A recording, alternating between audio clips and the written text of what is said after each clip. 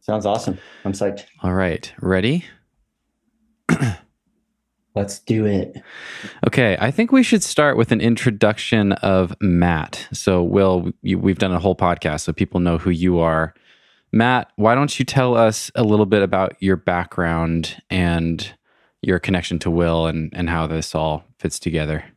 Yeah, sure. I lifelong athlete, always been a big science nerd and athlete of all things. So I've played pretty much every sport under the sun at some point or another. Got to college, studied kinesiology, so that's what my degree is in from the University of Maryland, and that's where I found rock climbing too. Too many years of soccer and track kind of had me burnt out and parts feeling older than maybe they ought to at 18, 19 years old. And one day I was studying, looked out my window and just over studying and saw this big rickety wooden thing behind the gym at University of Maryland and people rock climbing on it. And I was like, that looks better than what I'm doing right now. So I'm going to go try that.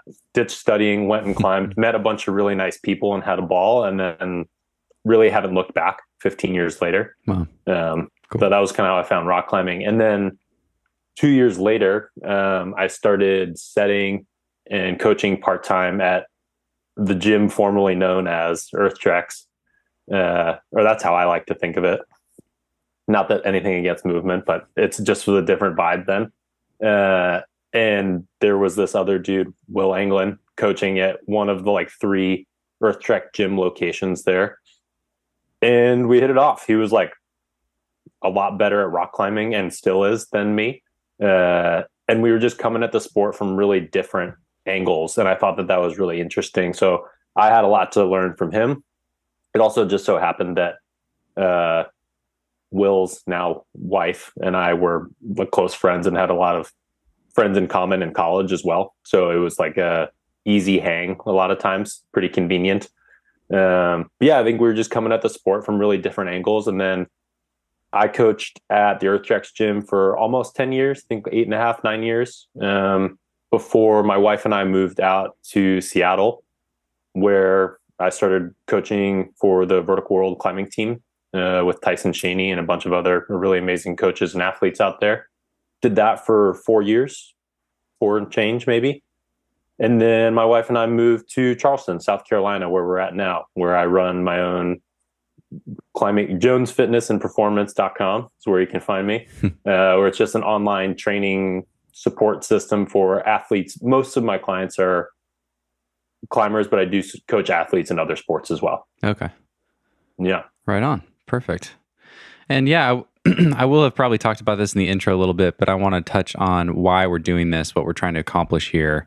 Will, you and I had a conversation in our previous episode, mostly about, well, we talked about tons of things, but as far as training goes, we gave a lot of caveats. We talked about some of the trends you've noticed and stuff, but just reminded people it's really hard to be prescriptive on a podcast because it's really about discovering your own path in climbing and leaning into actual rock climbing skills. But we both left that conversation feeling like we wish we could give people something a little bit more tangible, because lots of people were going to listen to that and had questions, and they want to know, of course, the burning questions for people is always like, what do I actually do? If I'm a really good rock climber and I'm weak, maybe they identify with you, Will.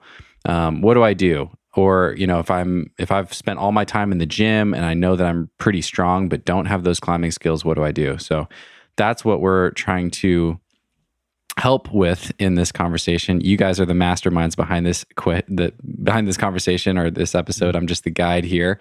Let's start with, who is this for? Who is this episode for? Who are we trying to help? Yeah, that's a great question. And I think a lot of what we're trying to do here is help identify areas of focus rather than give very specific things to do. Try and help people understand what some helpful goals might be. And as far as who this is for, kind of in Matt and I's history of coaching and working with athletes, we've often found that people fall kind of towards one end of the spectrum or another, where it's like you said, a climber who feels like they're really strong, but maybe doesn't feel like they're performance matches up to the strength level that they have, or something a little bit more on the opposite side where climber feels like they're having relatively good performance, but their strength just seems to really be lagging behind. And so we've tried to build out a bit of a guide for folks who fall in one of those two categories, and looking at progression between what does a beginner climber look like and what does an intermediate climber look like, and then what does an advanced climber look like, and how do we move from one of those things to the next.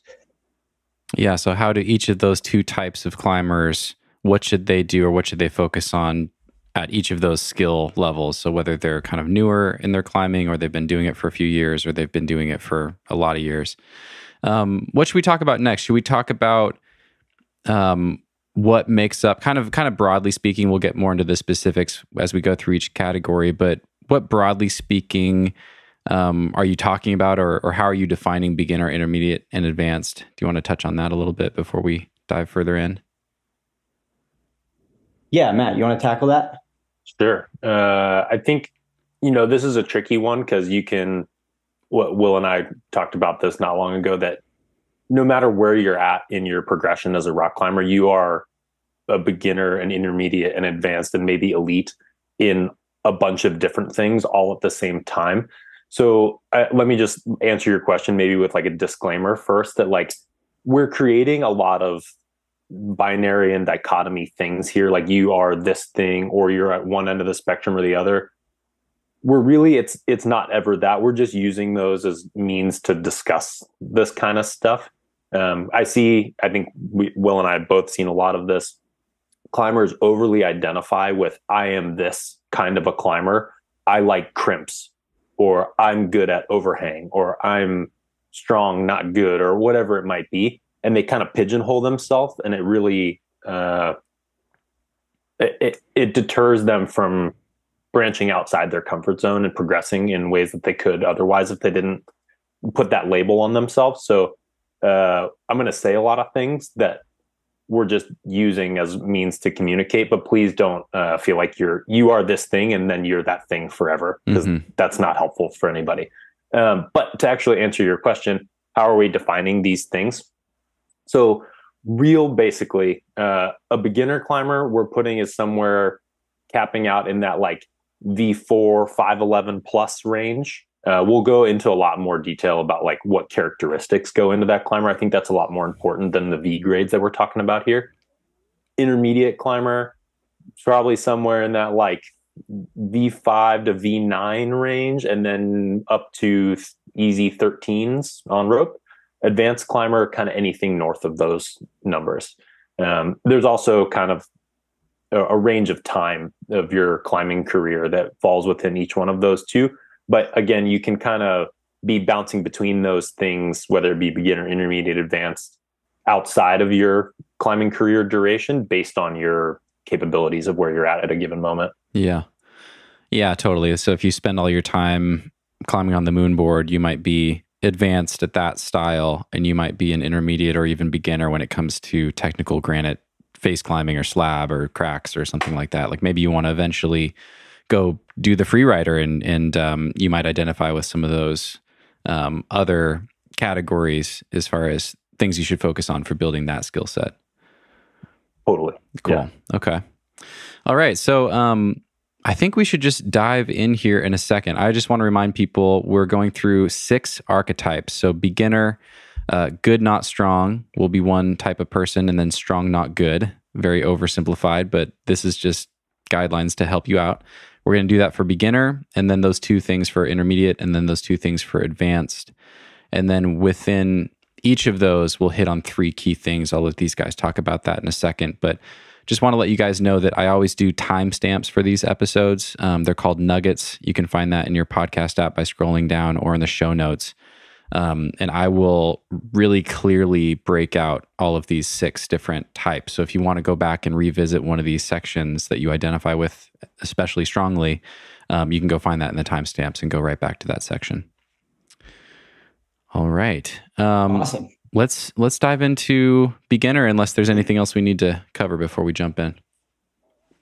Yeah, I think I want to cover a few kind of general ideas Oh, that we're going I to skipped be over that. touching on multiple times. It's all good. So just a few things that we're gonna come back to multiple times as we hit these different like ability levels or types of climber, just so we have a common understanding about some of these core themes. So one of the most important ones I think is understanding the relation of skill and strength. And we're going to talk about it as a spectrum in a lot of ways as we move through these, different climbers and ability levels. But it's really more of like a feedback loop. Strength is going to magnify your ability to perform skills, and increasing your skill level is going to allow you to get more out of your strength. And so there's this constant feedback loop happening between your skill and your strength. And they're not really two super separate things. And that interplay is really important. Um, so this loop can work in a kind of a positive way or a negative way. And so the first way I put it is kind of the positive way where, yeah, skill is going to magnify your strength and strength is going to magnify your skill. But at the same time, strength can mask a lack of skill and skill can mask a lack of strength. Mm. And this interesting relationship between strength and skill is something that we're going to kind of constantly be touching on as we're discussing the rest of these points. Very good. To add on to that, sorry, can you hear this animal going crazy in the background here? Is this okay? No, Zoom's blocking it out for us. Yeah. Perfect. Thanks, Zoom. Good job, Zoom. Yeah. Another thing we'll come back to a bunch here is this concept of the 4 stages of competence.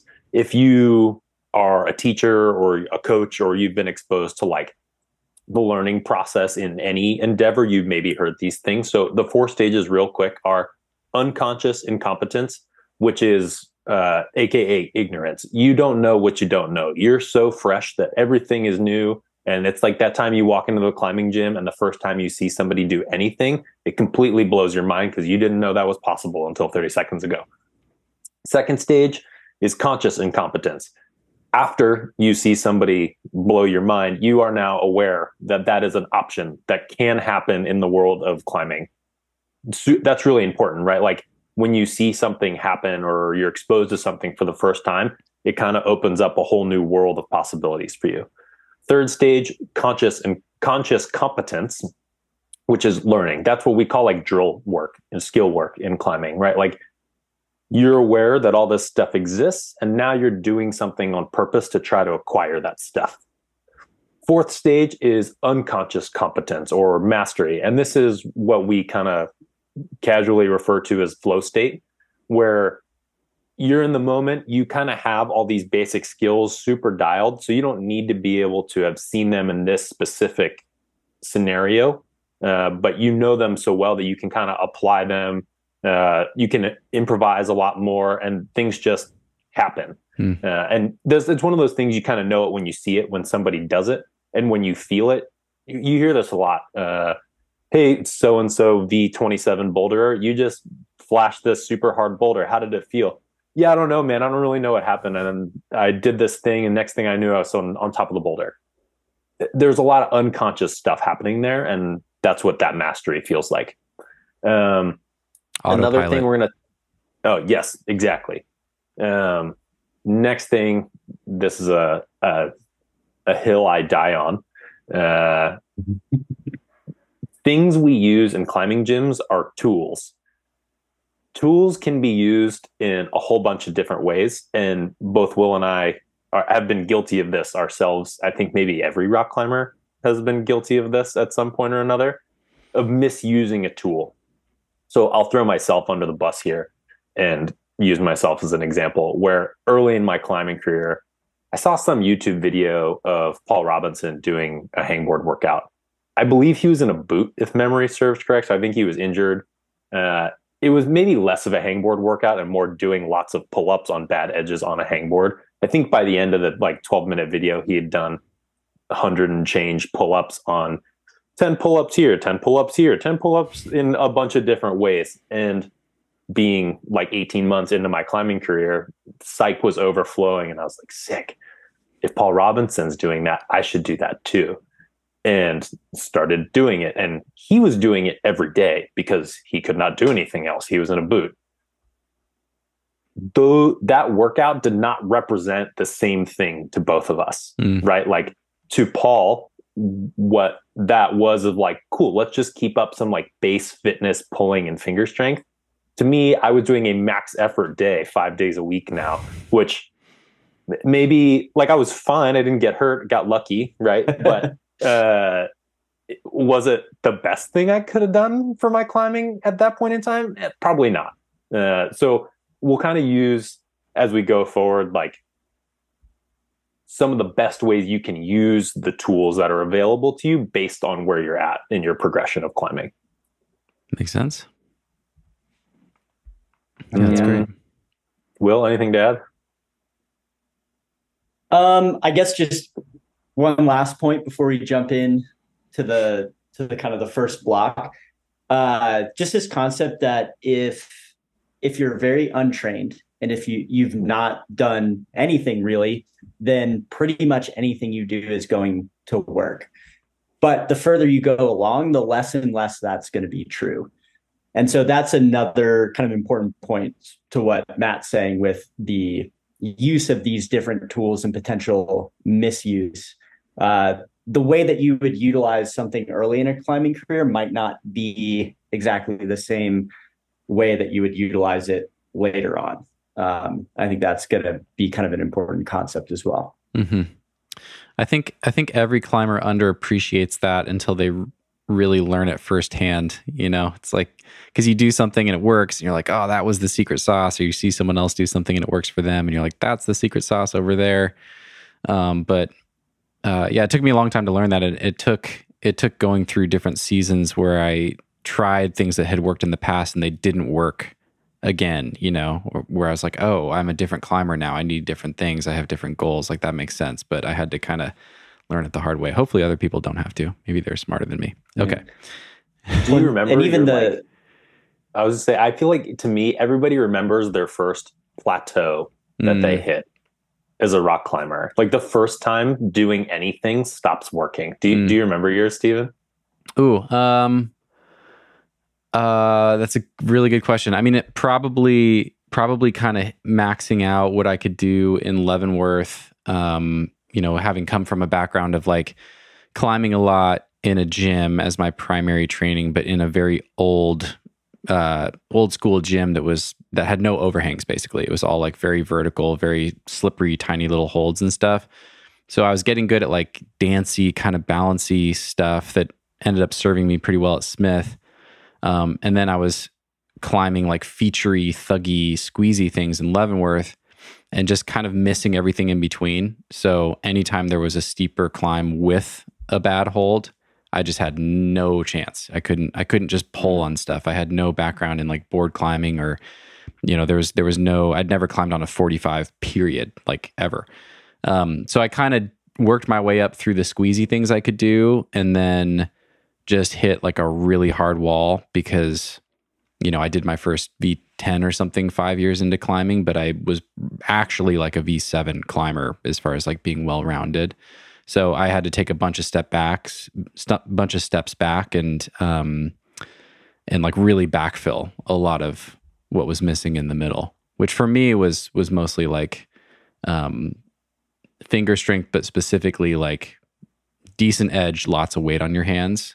I was used to being able to take a lot of weight off with either heel hooks and squeezing on the compression stuff or by like being, you know, balancy and kind of dance like on the more vertical stuff. Yeah. It's a great example. I think you actually said something that I think is really beneficial to pull out here as we dive into this of backfilling your skill set. I think our goal here, Will and I, is to help people identify things before you're way past them so that you don't have to go backwards. So like, okay, cool. You're kind of feeling your progression stall for whatever reason. We'll dive into those, but here's what you can do to not only identify what it is that you're missing, but address how to overcome those slowings of progression so that you don't have to be bashing your head against the wall for X amount of months or years and then go back and backfill stuff. So I think that's maybe part of our goal here, is to help you identify that stuff ahead of time. That's great. Yeah. Yeah. Well, let's jump in. Let's jump in. Okay, so category number 1, beginner. Do we need to talk about anything else before we dive into strong but not good? I think just kind of generally laying out what we mean by beginner climber in a little bit more detail, kind of taking it a little bit more nuanced than, like Matt said, just kind of the V grade. Generally speaking, this is just a new climber. Anyone who has never really done it before. And the first thing that I think is really important for beginner climbers coming out of that like unconscious incompetence is gaining that initial awareness. And a lot of that comes from just watching people, because it's tough to generate if you have no experience. And so something that I like to remind new climbers is watch other people and try and describe what it is that you're seeing them do. I find that to be a pretty helpful exercise. And then if you're in a position to try and replicate it, to take that a step further, that's a really great way to kind of begin to learn how to climb. But for the beginner climber, there's also a certain level of general physical preparedness that's also super important. Matt and I have taken to calling this meat suit competence, which is just kind of being comfortable in your body. I mean, climbing is a pretty strange thing to ask your body to do. And there aren't a ton of other things other than climbing, like coming from other sports, that might really prepare you for what it is you're about to put yourself through. And so those are things that I think are pretty common in the beginner climber. And then we're kind of splitting it between this strong, not good, and good, not strong. I think something that's been really helpful for me over the years, just having Matt as somebody who I can work with and also discuss things and try and come to answers for some of this, is we're kind of at opposite ends of the spectrum, or at least that's been our experience in climbing. And so, talking with Matt, he can really shed more light on the strong, not good. And I'm more kind of the good, not strong. And so I'll leave it to Matt to take us through this first section of the good, not strong for the beginner climber. Yeah, I think it's illustrative of our setup. Yeah, strong, not good. Beginner, strong, not good. Here we go. Yeah. So I think, like Will said, this was just representative of how we both kind of, our initial relationship with the sport, where I came from a sports background of kind of doing everything under the sun. And then kind of right before getting into climbing, a big emphasis on like calisthenics and gymnastics, strength kind of stuff. So upon finding climbing, my ability to campus and project were not that far apart from one another from a V grade perspective. So it didn't really compute to me how maybe like the more string bean shaped climbers in the gym were just cruising stuff that I couldn't even touch. So again, speaking from experience, things that if this feeling at all resonates to you, here are some things you might also feel. You get stuck not being able to identify what it is that other people are doing, right? Like we've all seen that or felt that thing when a teen kid slithers up your proj and they are nothing but skin and bones. Just there's not a muscle to be spoken of, and it's probably maybe even a steep climb. So this like your brain just doesn't compute how somebody could be doing this without the tools that you have available to you. Will and I have taken to calling this person the hammer. you are a hammer, so everything looks like a nail to you. And even though a boulder might be representative of a screw, maybe there's some like really techniquey like things that it's requiring of you, you still are going to try to smash the screw in. It might go in if you're lucky, but that's not how the screw is designed to be. If you hit it hard enough, right? Like, but you got to really wallop that screw for it to go in. And like, if you're lucky, the screw goes in and doesn't break. And if you're lucky, the hammer also doesn't get messed up along the way, which regardless of what breaks and what doesn't, this is not the way to put a screw in the wall. We can all agree with that. So I think the gist here is that you need to be able to recognize and acknowledge that not everything is a nail, and that you need to be able to find ways to diversify the tools that you have. Hammer is still a valuable tool and will continue to be forever. So keep it, cultivate it. You don't need to not work on your hammer anymore, but you need to be able to start recognizing when it's time to start using another tool. And if you don't have it, how to build it. Mm. So I think that's like the big take home for this strong, not good person. And that kind of plays into the meat suit competence role issue that Will was talking about, that you might be really good at being a hammer. And then somebody can say like, hey, this boulder doesn't require you to be really strong. You have to do this other thing. While that may make sense to you, you may not know how to make your body do that thing yet. And it's probably not because you're not strong enough. There's a lot more finesse and subtlety that needs to go into your practice here. And that's a really tough thing to learn for somebody who's maybe found a lot of success through just smashing harder over the years. And I think that's what makes it tough, is because when you're really strong and you're getting started in climbing, you're able to use that strength to be successful. And so it's tough to hear somebody who's like, hey, like maybe try to do this problem this way or solve this move this way. And you're like, well, why would I do that? I can just jump and grab that thing, or I could just campus the move.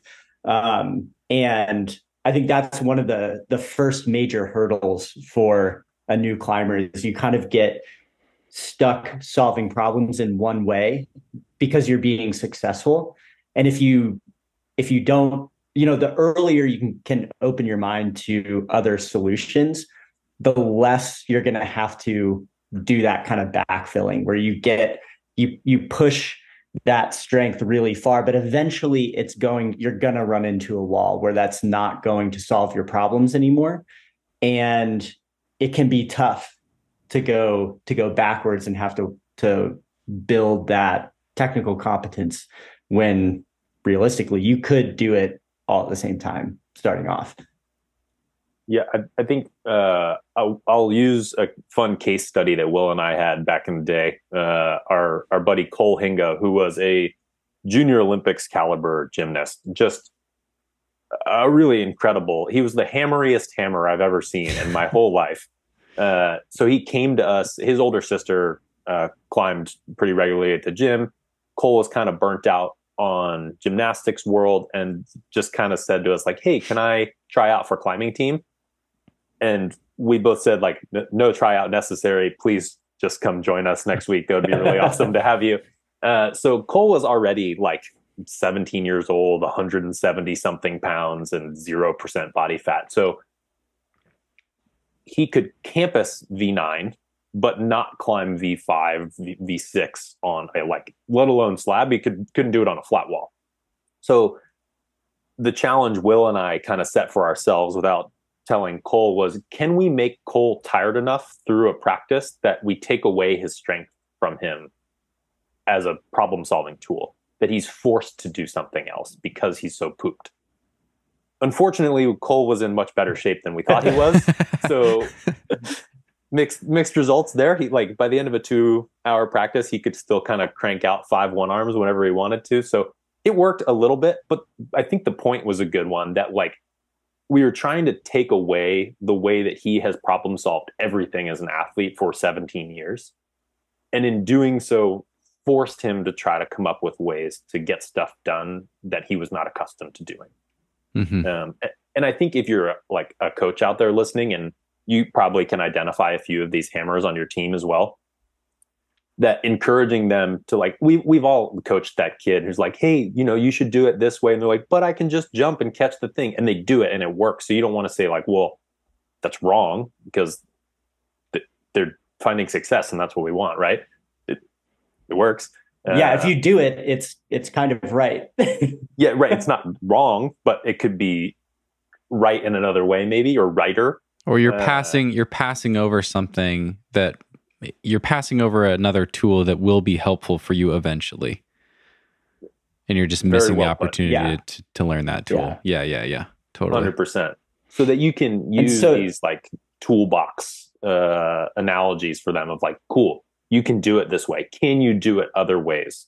And maybe even try our Cole strategy, and hopefully you have better results than we had with Cole. But the idea works, I think. They're like, have you watched Thor? He uses a hammer for everything. I don't understand. It works great for him. Yeah. Well, and what's interesting is this same idea plays out in the good, not strong beginner climber as well. And so, like Matt said, like with the kind of toolbox metaphor, the goal for the beginner climber overall is to diversify the toolbox, diversify the experiences that you have, diversify the different ways that you can solve problems in climbing, and not get pigeonholed into one way of doing things. So with this like strong, not good guy, what they've been successful at and what kind of is always front of mind is just crushing stuff. But on the other end of the spectrum, you've got the string bean, it's me, where it becomes all about when I see people doing this, I'm like, you're just trying to be slick. You'll find you get really good at using any other tool but strength. You're like, if I can crimp this foothold, or like get my thumb in this little thing, or do some crazy contortion thing to get around the thing that like I'm looking at, and I know what they want is for me to hold this crimp and like pull through to the next one, but literally doing everything else but that.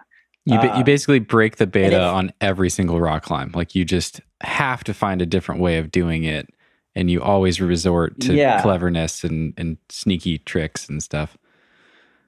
Always trying to find a way to sneak through, which is a really great tool and a good also thing works, to cultivate, right? a good thing to learn. Mm-hmm. Absolutely. Like you want that. But if you overutilize that to solve too many problems, then same thing, both directions. You're leaving something really important on the table that you are eventually going to have to go back and reckon with if you don't take care of it proactively. Can I chime in here?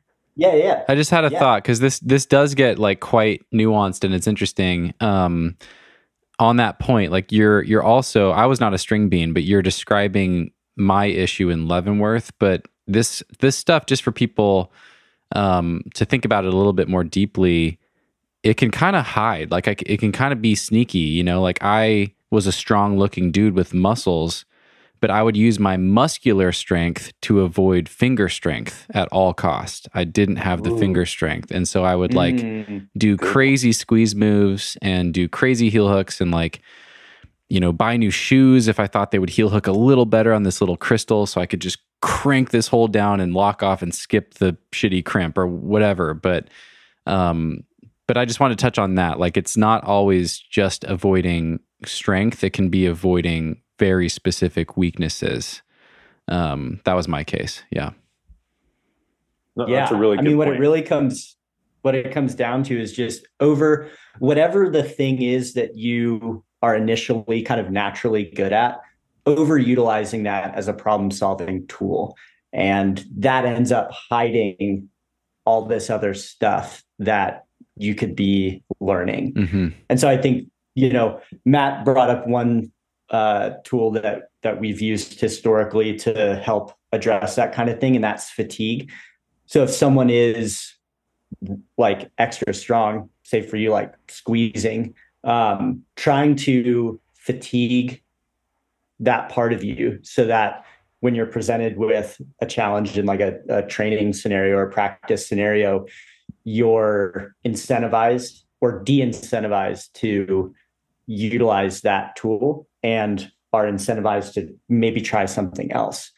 And there's all sorts of ways you can kind of manipulate the way that you go about climbing and add different constraints to help you not build an over reliance on certain things. I've used all sorts of different rules over time to emphasize other aspects of a person's climbing. You can do things like, okay, I know you can climb this, but can you climb it without your feet cutting on every move? Or can you climb this boulder and not use your thumbs on anything? Like you don't pinch any of these holds, and you're going to have to find a way to adjust your body position more in order to like gain an advantageous position for these holds rather than just crushing it in your fist. So can I bring up an interesting constraint here? I think we've all seen the drill of like robot arms being used in climbing gyms or somewhere, like do this climb, but don't bend your elbows at all. I think that is a good concept to teach people, like especially their first day in climbing, or maybe if someone has hammer-like tendencies to try to take away their elbow bendy stuff away from them. But really that's not the best way to teach movement patterns. So like bending your elbows isn't really what we're trying to teach people not to do. We're trying to teach them not to generate force from their elbow flexors most of the time. So like, for instance, if you're on slab and you need to stand up and you need to just do one of these guys, your elbow is going to bend no matter how much or little force is coming from your shoulder elbow area, right? Even if 99% of that force is coming from your toe. So I don't really love that coaching cue as a constraint.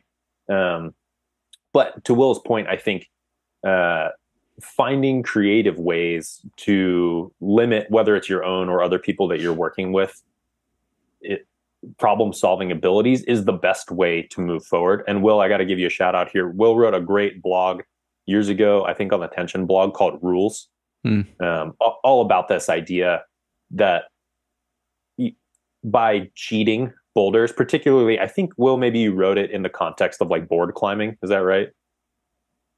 I think it was, I was trying to create a clear delineation between practice and performance, where go. That kind of no holds barred, like, because like if you're in a comp or you're going rock climbing, you're like actually trying to do something, do whatever the heck is going to make you successful, like use whatever tool is going to work. But if we're trying to learn, or we're trying to get better at climbing, or we're trying to practice, it can often be very helpful to add those constraints as a way to like direct the intention of a session in a particular way. And that was an article kind of specifically about some different ways that I've utilized over time. Yeah. So I think if you like want to dive more into this, or if someone listening wants to dive more into this idea of how to put constraints on your climbing and kind of help jog your thought process, find that rules blog on the Tension page. That's a good one. I've stolen specific drills right out of that, or just used that thought process and gotten creative on my own for my own climbing and as a coach. That's super helpful resource for that. Very cool. Yeah, I'll link to that for people. Okay, I want to kind of. Oh, go ahead. Do you have more? Oh, I was going to say. So one of we spoke really specifically, I think, about the climbing, like for the beginner climber, but not so much about potential other interventions like off the climbing wall that might be useful for this kind of for either of these people. Do you want to speak to any of that? Yeah, definitely. I think maybe I'll do the string bean, you do the hammer. The other way, we'll switch it up a little bit just for fun, and then you can tell me if I'm wrong in your experience. Yeah, so because I think this will help lead us into intermediate in a way. For sure. So I think upon starting to coach climbing kind of early in my climbing career, I felt a little exposed that I was not as good a rock climber, not only as some of my coaching peers, Will included, but even some of the kids that I was coaching. So I found that like I was trying to find ways that I could be most effective. And a lot of that was the many, many like highly successful string beans, the good, not strong folks on team, didn't know how to prepare their body to be able to handle more anything. And I think that's really what the good, not strong beginner climber needs to be able to do. They have a lot of tools in their toolbox, but they don't have a hammer. They can't, their body just can't provide more juice or sustain more force or, more damage inflicted on it would be very detrimental to this person. So being able to find ways to cultivate those adaptations off the wall was something that I really gravitated towards and trying to help a lot of these athletes early on in my coaching career, where coming from a multi-sport background, I could say like, yeah, I know how to make you stronger. I know how to make you more injury resilient and all these other things.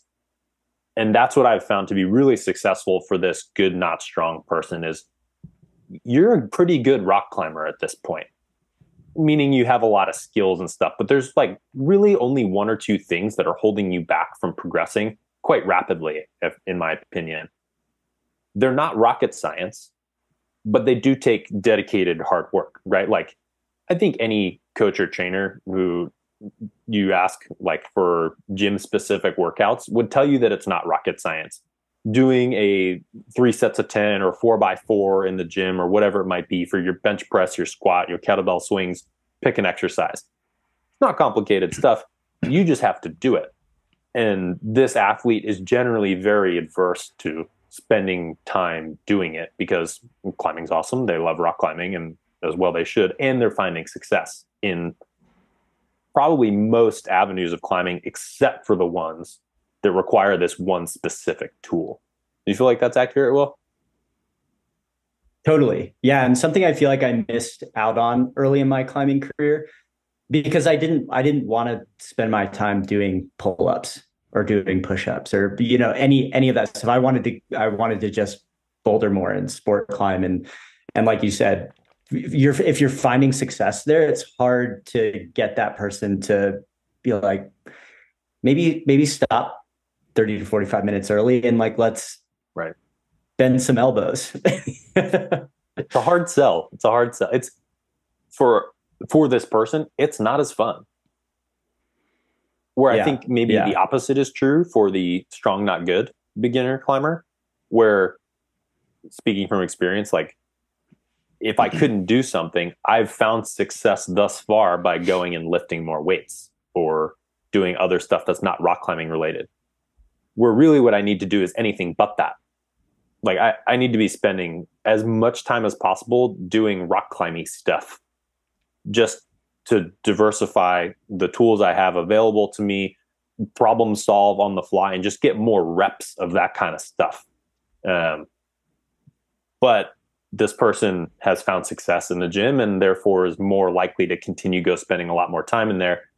So, we've seen these people who climb V3 and can do weighted pull-ups with their body weight and stuff. And you're like, they're bashing their head against the wall. I mean, like, why am I not climbing V11 yet? I'm so strong. Well, yeah, but you stink at rock climbing. So like, it doesn't really help you very much here. Mm-hmm. Yeah. Identifying the low-hanging fruit. Like that's essentially what we're going to be talking about all the way through here. And early on, it's oftentimes if maybe this isn't always true, push back if this is BS, but at least for myself, I often find if I'm like, if there's something that's really easy to get myself to do, I will kind of question how much time I really ought to spend doing that. And if I start thinking about something, I'm like, oh, should really start, working on my pulling strength more. And I'm like, but I don't know. If I'm apprehensive about it, it's usually something that I need to spend more time like thinking about or engaging with. And if it's something that's really easy to make myself do, it's usually something that I'm already good at and maybe don't need to spend a ton of time focusing on. Yeah. Makes sense. That's pretty accurate. Yeah. Can I summarize things? So we just talked about the beginner climber. We started off with strong, not good. It kind of bled into good, not strong, and we kind of talked about both of them together. I want to summarize the goals of each of those types of climbers and touch on the intervention, like what they should actually do, and then see if I'm getting everything, and we can move on to intermediate. Yeah. Cool. So yeah, the beginner climber who's strong but not good, the goal is to diversify your toolbox. You're a hammer, but there's a lot of other tools. Don't forget that. And then just keep developing that meat suit competence. I don't know. That can come in so many different forms. You can definitely learn that through climbing, but I don't know, doing yoga, doing some dance, like stuff like that might really help that type of climber. So the intervention there is learning more about problem solving, identifying which tools being asked of you for climbs. You guys had some physical preparation, tissue prep stuff on here. Do you want to touch on that as far as the strong, not good climber? Yeah. I think this is something where it often gets kind of thrown under the umbrella of like mobility. And I don't know, that's a reasonable way to talk about it. But Matt, save me. Save me. I think basically that this person needs to work on any physical quality that you wouldn't categorize as strength. That's a good way of saying it. Yeah. So, there's a lot of other stuff. Like, again, speaking from experience, this person's ability to climb for a long time stinks. They can climb at their max for a very finite period of time, but their climbing specific capacity stinks. So doing some base training, aerobic training, endurance training, however you want to define that, super beneficial to this person because that allows them to just climb more, which is what they need. So really, just to sum it up, I think anything that's not continuing to build your strength capacity is where you should be spending your off-wall time. Mm-hmm. Okay. And then summarizing the good but not strong beginner climber, you guys called this person the string bean. I liked the word crowbar. You threw that in there too. This is someone who's really good at using leverage, using all their tricks. So the goal here, also meet suit competence, just get better at using your body. And for this climber, it's probably going to be getting used to just trying hard and pulling hard, those sorts of things. And then you wrote acquiring strength skills. I really like that. Working on some of those more physical things.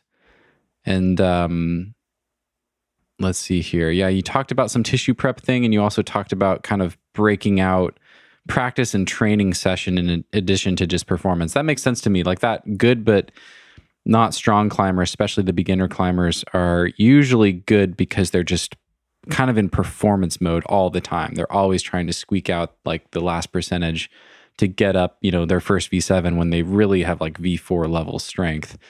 So that it sounds like that climber needs to learn how to think about climbing as practice and also as about training to kind of round themselves out. But feel free to add anything else there.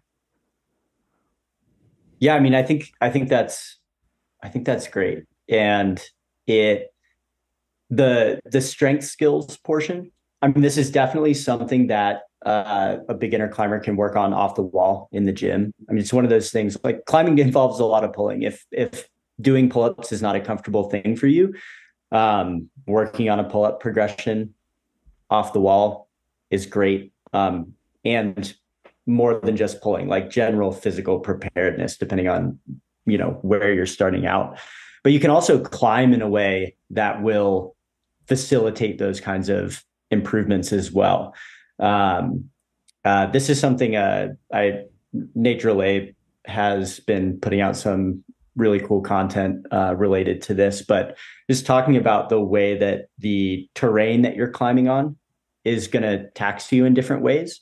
And so, if you're climbing on mostly vert to slab, slightly overhung, you're going to be able to get away more usually without having to do a lot of the hard pulling. But you get into some steep terrain and all of a sudden, like you do have to keep your arms bent and you have to start pulling. And so this is another one of those things, generally speaking, with the beginner climber, like we talked about, gaining experience across a lot of different climbing styles and a lot of terrain, and using those different styles and using that different terrain as a training stimulus because it's new.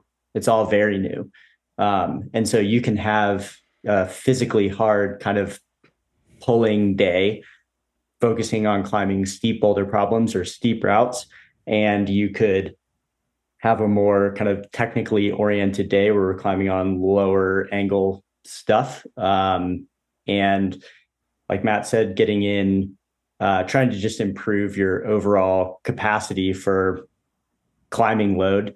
You could do, drills where you're getting some cumulative fatigue, forcing your body to recover over a certain period of time. Or if you're primarily boulder and you have access to rope climbing routes is a really great intervention, or longer boulder problems, depending on what you have access to. But really trying to include some variation across the board. Yeah, I agree. And just want to add one thing, that when somebody goes to try to do this and create your own drills and put your own constraints on yourself, checking your ego is a really big thing here, where like if you're a V4 rock climber and you feel like you're on the cusp of kind of busting through that beginner level into the intermediate world, that doesn't mean that like climbing V2s in a particular way that Will just described is below you or something, right? That like, that's probably what you need to be doing. Like I listened to, you had Steve Bechtel on, and he talked about how campus training is maybe too hard for as a power stimulus for a lot of people. And really like putting your feet on and just doing big explosive moves and just focusing on the power output is the better way to go. But that's kind of a tough pill to swallow for some people, to be like, well, I've seen so-and-so campus on the thing and they're super powerful. It's like, that's great. And hopefully you'll get there at some point. But like, what is the term I use with folks I work with is train to the adaptation you're looking to get, not to a V grade you think you should be able to execute that thing on. Mm-hmm. Right. And I think that's really key for this person. Like the amount of really strong rock climbers that I wish would have gotten that concept earlier on is vast. They would have made that improvement so much faster. So no one is going to judge you for doing these drills on like maybe not your hardest grade ever. And if they are, they're a jerk. So screw them anyways. But I think that's like a good thing to keep in mind as you're trying to build this stuff for yourself. Very good. Yeah. Yeah. To Will, to your point about Nate Drolet, and what he's been sharing, I think you and I basically talked about that in our last episode. I shared that, when I climbed at Smith Rock and was dancing my way up sport climbs, I felt like I had to spend time in the weight gym and doing heavy hangboarding to kind of even maintain body strength and like deeper strength. Whereas, now I travel and I've spent the last few winters in Waco, and after a season in Waco, I'm like stronger than before all around, in every way. And I rarely do any supplemental anything. I just go climbing in Waco. So yeah, I mean, what you're doing, the type of climbing you're doing, how you're doing it, can really go a long way as far as rounding out some of those strengths. Yeah. And when you're building that by climbing, you're also building the skill alongside of it. And so the application of that strength is built in, which, super important regardless of the level that you're at. Mm-hmm. And to kind of, can we transition into intermediate? Let's do it. Yeah. Cool. So this is a really interesting transition, and Matt and I spent a lot of time chatting about this one. This is one of those things where this is a pet peeve of mine. This point in the climber's career, and it usually happens like around V4 to V6 or so. But it's the first time that folks will start to use the word plateau. And I think that initially they kind of don't totally understand what that means. Like that plateauing is a pretty specific concept. And what really starts happening as people exit this beginner stage is the improvement just starts to slow down. And the reality is the improvement is going to continue to slow down the further you go along. When you start off, you're a beginner climber, everything's new, anything you do works. Oftentimes people have this experience of like every couple of weeks, next V grade, like a month or two, next V grade, and get pretty used to this consistent progression through grades. And this is a period of time where I think it's extra important to try to learn how to contextualize progress separate from the grades. Because like we were just talking about, a quote unquote, someone who might call themselves like, I'm a V4 climber and put themselves in that box might actually like need to be doing laps on V0 to V2 in the steep cave as the stimulus that they need to like improve their power or their pulling strength or something like that. And when you start to attach your progression to the grade, like Matt said, it becomes difficult to climb on something that you feel like is maybe beneath you. But when your conception of progress is a little bit more nuanced and is more relative to a specific skill or a specific strength or what have you, it becomes easier to understand what kind of climbing or what kind of intervention might actually help you progress that individual skill. And doesn't always have to be next V grade. And so our note for the intermediate climber is this like, oh no, now what? Like, holy shit, I've been climbing V5 for 2 or 3 months. What's wrong with me? Like, what do I do? Like, is this as hard as I'm ever going to climb? And no, you're fine. Everything's cool. Like, you're just starting to get into it. Like, this is climbing, really. Learning how to deal with that. Yeah, we've been joking about that. Like, the minute you have that, oh no, now what? The answer is congrats, you just figured out what rock climbing is, in our opinion, right? Like, cool, welcome to the club. We're all here bashing our head against the wall, trying to move forward an inch at a time. I think it's like the welcome to reality moment for most rock climbers, where you're not getting better every time you go into the gym anymore. Mm-hmm. Which I think is pretty cool. But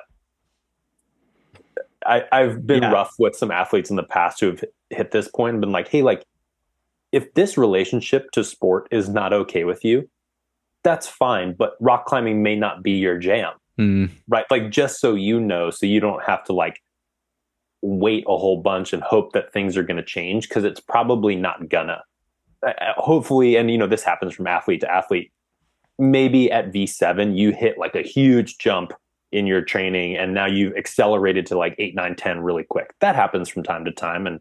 But for the most part, this is how it's going to be until you decide to stop rock climbing. So take it or leave it. Yeah. And you, it almost like improvement almost becomes like logarithmic or something. I was talking about this with Jesse Firestone the other day. And I don't totally understand how it all works, because when I look at grades in like the space that they take up in the rear view mirror, like V6 and 7 and 8 all feel like similar size blocks. But when you're trying to go from 10 to 11, it feels like it goes from this wide to like 3 times as wide to like 10 times as wide, It just feels like there's an exponential amount of growth and development and learning and strengthening and skill developing and all those things that needs to happen to get to the next level. But the cool thing is, like, at first that feels really discouraging. It's like, oh my God, if I'm stuck at V6, how am I ever going to get to V10?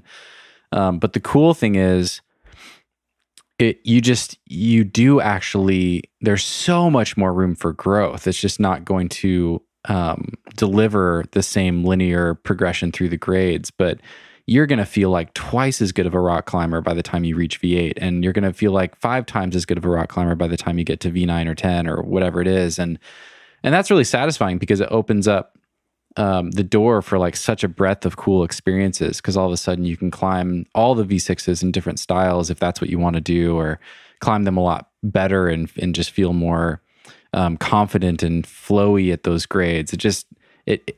It's worth it. Like, it's a great journey. It's awesome, even if it feels a little frustrating when you start to feel those grades slow down. So, Dude, that's like a really great, more optimistic side of the coin than what I just said. That's awesome. Like, yeah, I wish everybody said exactly what you just said of like, oh, well, I can climb pinchy V6s, but only V3 crimpy things. And then like, oh, well, there's so much more for me to learn before I get to V8 on my pinchy things in that between V3 and V6 and every other way that I rock climb. Yeah, yeah, dude. Thank you for saying that. That's awesome. Everyone should do what you just said. That's the way. Yeah. well, I don't know. I mean, it's just kind of my story right now. Like I haven't, I don't know. Sport climbing in particular, I haven't progressed a grade in a long time. I did my first 13D somewhere between 2013 and 2017, depending on where the grades landed on specific routes I did, but I haven't climbed 514, but I have become like a completely different climber in the last 6 years, since that 2017 route.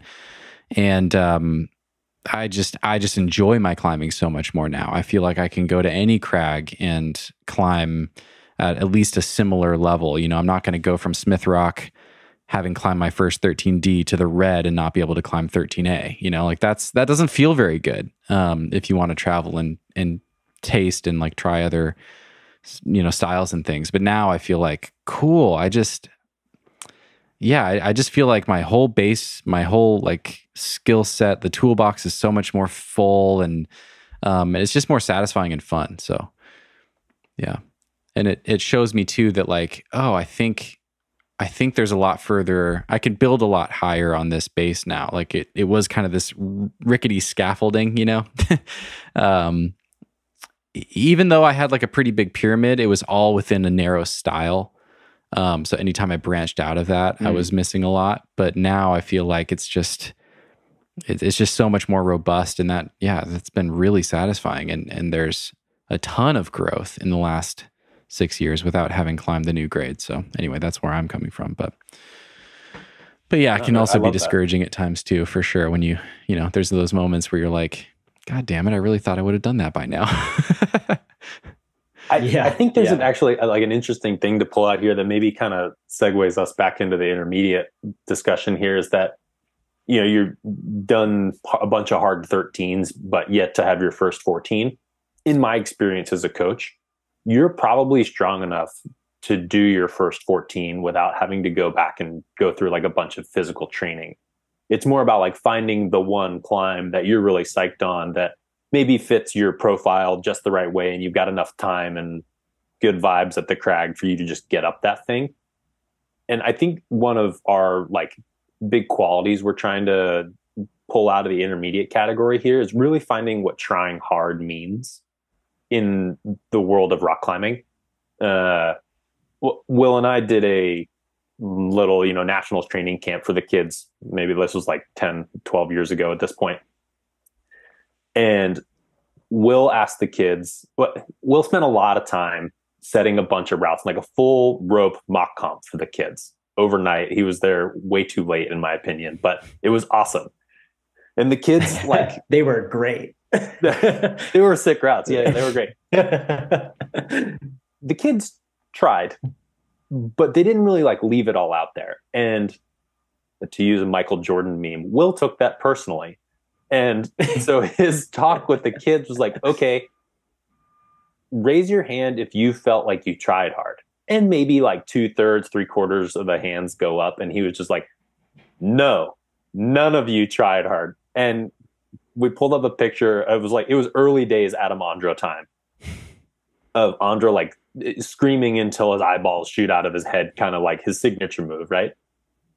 And Will said, this is trying hard. Did anybody try this hard today? No hands go up. And he's like, cool. We're not going to do anything else except you need to get back on the wall and try that hard. People got farther on their route. We didn't do anything magically from like a coaching or training perspective. Hell, it was the same afternoon. Like, we didn't have time to do that stuff. But seeing that like light bulb moment for a lot of them of like, oh, there's a ton more left in the tank here. And there's like other opportunities for me to apply the things I already know by just kind of like stepping on the gas a little harder. Mm-hmm. or they thought they were redlining before. Will, do you remember this? I do remember. Yeah, I was not Mad. super pleased. That's how I remember it too. I was like, yeah. I was like, are we here to give it or what? If y'all don't want to try hard, then we can just stop now. uh yeah, that was a good one. And really learning how to try hard is like super key. And it's not always like I like to try and make a differentiation or at least kind of talk about it in a slightly more nuanced way where like I want people to try well, Mm. you know, because hard has like a certain connotation, and in a lot of instances, trying hard is what you need to do. Like squeeze the shit out of that hold, jump as hard as you can, pull as hard as you can, whatever it is. But I think trying well or trying better is maybe a little bit more kind of all encompassing of what we're trying to get across to this intermediate climber, especially the good not strong, or sorry, strong not good, where that person is probably pretty good at trying hard, but for them trying well is something that they probably ought to work on, and vice versa for that good not strong person. They're probably pretty good at trying well. They're probably good at like applying just the right amount of force in just the right way at just the right time to kind of get the outcome that they want. But when they're put into a position where it really is like, to borrow my friend Roland's term, eyes closed, everything flexed, they don't know how to do that.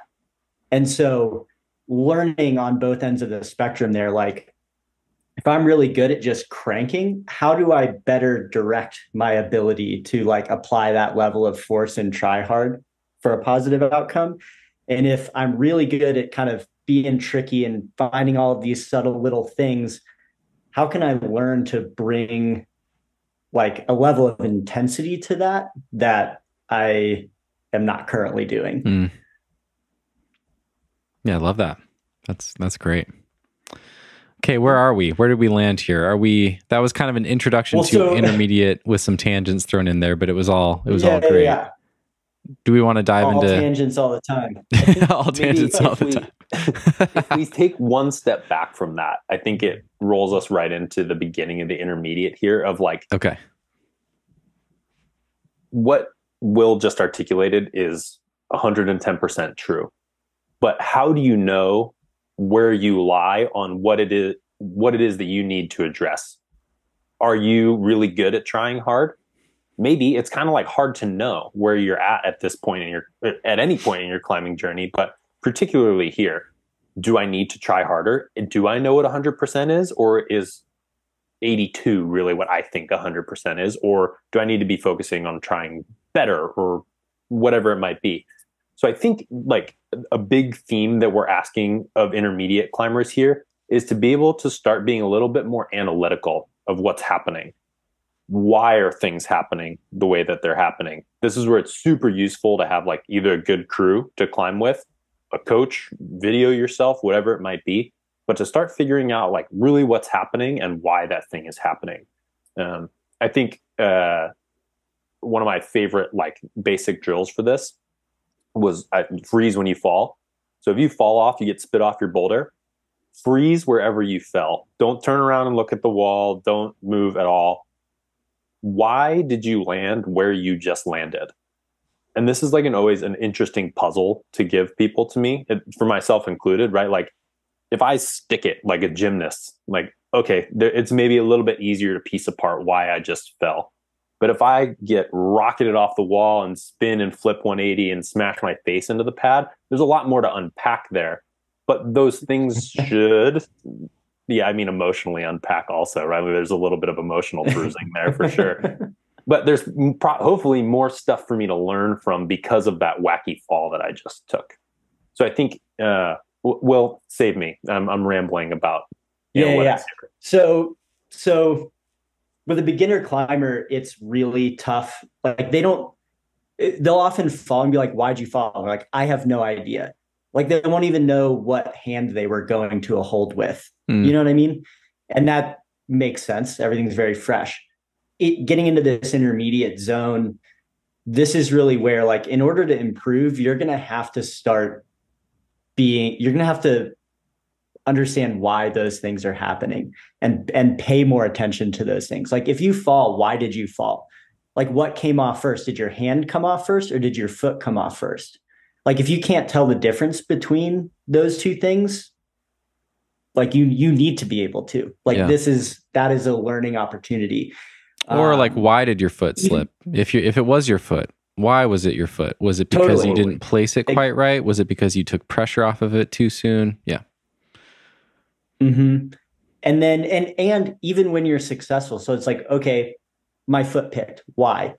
Maybe it's because I didn't put enough weight on it. Okay, cool. So more weight on the foot this time. They do it again. Okay, we're successful. The foot didn't pick. Did you have more weight on the foot? Yes or no? If they're like, no, then okay, well, then what else made you successful? Or if yes, the foot did stay on and I put more weight on it, how did you put more weight on it? What about what you did for the try that you were successful was different from the try where you were unsuccessful? Starting to get analytical like that and breaking things down. And when you're asked a question about either the success or the failure, you are able to answer that question. And over time, answer it better and better. This is where Matt and I really started talking with each other about this concept of bandwidth. And this is something that increases, like, throughout a person's climbing career, their ability to take in all of this external and internal information and turn it into something that is actually usable and not just passing through. They really taking seriously the kind of conscious part of this progression, going from conscious incompetence to conscious competence, understanding what you're doing, if it's working or not working, why it's working or not working, and how you can change what you're doing to have a better outcome. Is this relevant for the hammer and the string bean? As far as this is for both, for sure. This is just generally global. As like an intermediate climber, this is that just a super critical piece. And this is something where, like, if you can't invest in this and start to move through this process, it becomes very difficult to get anywhere past this point. Climbing only gets harder. It only gets harder. It only gets more complicated. And so starting to build out a system for yourself for whether it's, you call it self-assessment, self-awareness, just understanding what you're doing. If you don't understand what the pieces to the puzzle are, you're going to have a really hard time putting them together. Okay. Puzzles only get wonkier from here. Should we dive into intermediate, strong, not good? Let's. Okay. For sure. What are some of the issues that climber faces? So, okay, well, there are lots. Like Will just mentioned, the bandwidth analogy is something we'll come back to a lot. I think when this person is asked, why did you fall? Their answer most of the time is I either hear it as like a blank face and you hear like dial-up tone noises in the background, or their answer is I'm not strong enough, which, as we've established in the beginner category, is likely not the case for this person. So, or like, I couldn't hold on. Like, I couldn't hold on to that hold or something. Right. It's like, you're like, forearms are the size of my neck. So like, maybe that's not the case. Like, or maybe it is, right? There's always some bad holds for everybody. But most of the time for this person, it's starting to, I like this chunking concept. They need to break things down into smaller pieces. The way I describe this to my youth athletes is if you picture a phone number and you take out the hyphens and you mush all those numbers together, remembering that phone number is really tough for your brain to be able to digest. So we stick hyphens in so that you get chunks of numbers to remember at a time. There's been a lot of studies on this kind of thing. If you want to Google chunking, it's a thing that you can look up. Your brain really likes chunks of like 3 to 8 items, whether they're numbers, shapes, or otherwise. And then you can have 3 to 8 chunks of chunks, and you can build from there. So, whether that's a few moves at a time or a few parts of a move at a time, right? So to use Will's example, if you don't know if your foot or hand is coming off, or if you didn't put enough weight on your foot, a lot of people struggle with moving laterally before they go up to weight a foot if their foot is outside their box. So we'll use that as an example, right? So, okay, cool. Like, did you feel your hip, hamstring, something move you towards your foot before you started to go up, right? That could be one chunk that we focus on before we try to work on attacking the next hold. So all that's to say, the specifics don't really matter. Breaking stuff down into smaller chunks that will let you focus on more than I didn't hold the hold is key here. Yeah, getting beyond the left, right, left. And like, okay, left hand to that hold, but where and how? And then what? Like micro beta. It gets I also like to think about it as kind of like a resolution thing. The more advanced you get and the harder things get, the closer you have to look, and the closer you look, something that seemed like one thing, like, oh, I just need to grab this pinch, is actually a couple of things. Like, I need to grab this pinch. My like index finger needs to be here. My thumb needs to be here. I need to be standing on the foothold this way so that like I'm pushing into it. Like, it can get, all of a sudden things start to balloon, and there's actually a ton of things going on. And so I think that's part of what Matt's talking about with the chunking, and like getting into smaller chunks, subdividing the information that you're dealing with, smaller and smaller. And this happens over time. Like I feel like this intermediate zone is where climbers spend a lot of time. Honestly, like the further you go along, the longer you're going to spend in any of these zones. Beginner can move, you can move through that relatively quickly. Intermediate is a meaty time. There's a lot going on, a lot to learn. And the strong, not good person, really trying to help them understand that they can be successful in more ways. And I found that breaking the chunks down helps people understand that there are more dials that they can turn. It's not like the answer to it isn't, oh, the sequence is left, left, right instead of left, right, left. It's much more subtle than that. It has to do with how you're taking a hold, how you're taking a foothold, the trajectory that your body's taking. Like Matt said, people often have trouble like going over before they get up, or even understanding that that's a thing that you would do. It is like, yeah, but the hold's up there. Why would I go that way? Right? Like that thought incongruence is not there yet. I think, and this in terms of like, what do you do? Right. I think that's the next case of like, cool, like we're asking you to look for more subtlety here and pay closer attention, but like easier said than done. Right. Will, do you want to lead us into like, okay, cool. You asked me to like figure out if I stepped on the left side of the hold or the right side of the hold. And I said, but like, how do I build that into my practice? Yeah, I like the just kind of guess and check model. I could never memorize my times table, so I'm familiar with the guess and check. But if someone comes down and they're like, I don't know what happened, I'm like, all right, we'll do it again. And like, tell me something you're going to do on purpose. Like, if you don't remember where your foot was, like pick a spot, try again. And they pick a spot and they do it. It doesn't work. I'm like, okay, now we know that doesn't work. Like, we have like a discrete piece of information. Stepping on that foothold that way is not helpful to us. So let's try another way. Try stepping on it like with a different part of your shoe or a different part of the foothold or something. And going through that process and starting to turn those dials and letting the climber like generate as much of that as possible. It's not that helpful. Like, if you're a coach listening to this, if you just keep telling the athlete what to do, they're not going to learn how to do it on their own if you're not there. And that's not helpful. Yeah. Allow them to have that cognitive dissonance of be like, do you think I should do so, like put my foot like this? And in your head, you're like, there's no way that's going to work. And be like, I don't know, give it a shot.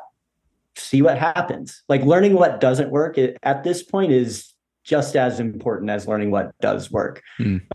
Really trying to encourage the climber to explore and just try turning dials, and when they don't work, having a conversation about why, and when they do work, having a conversation about why.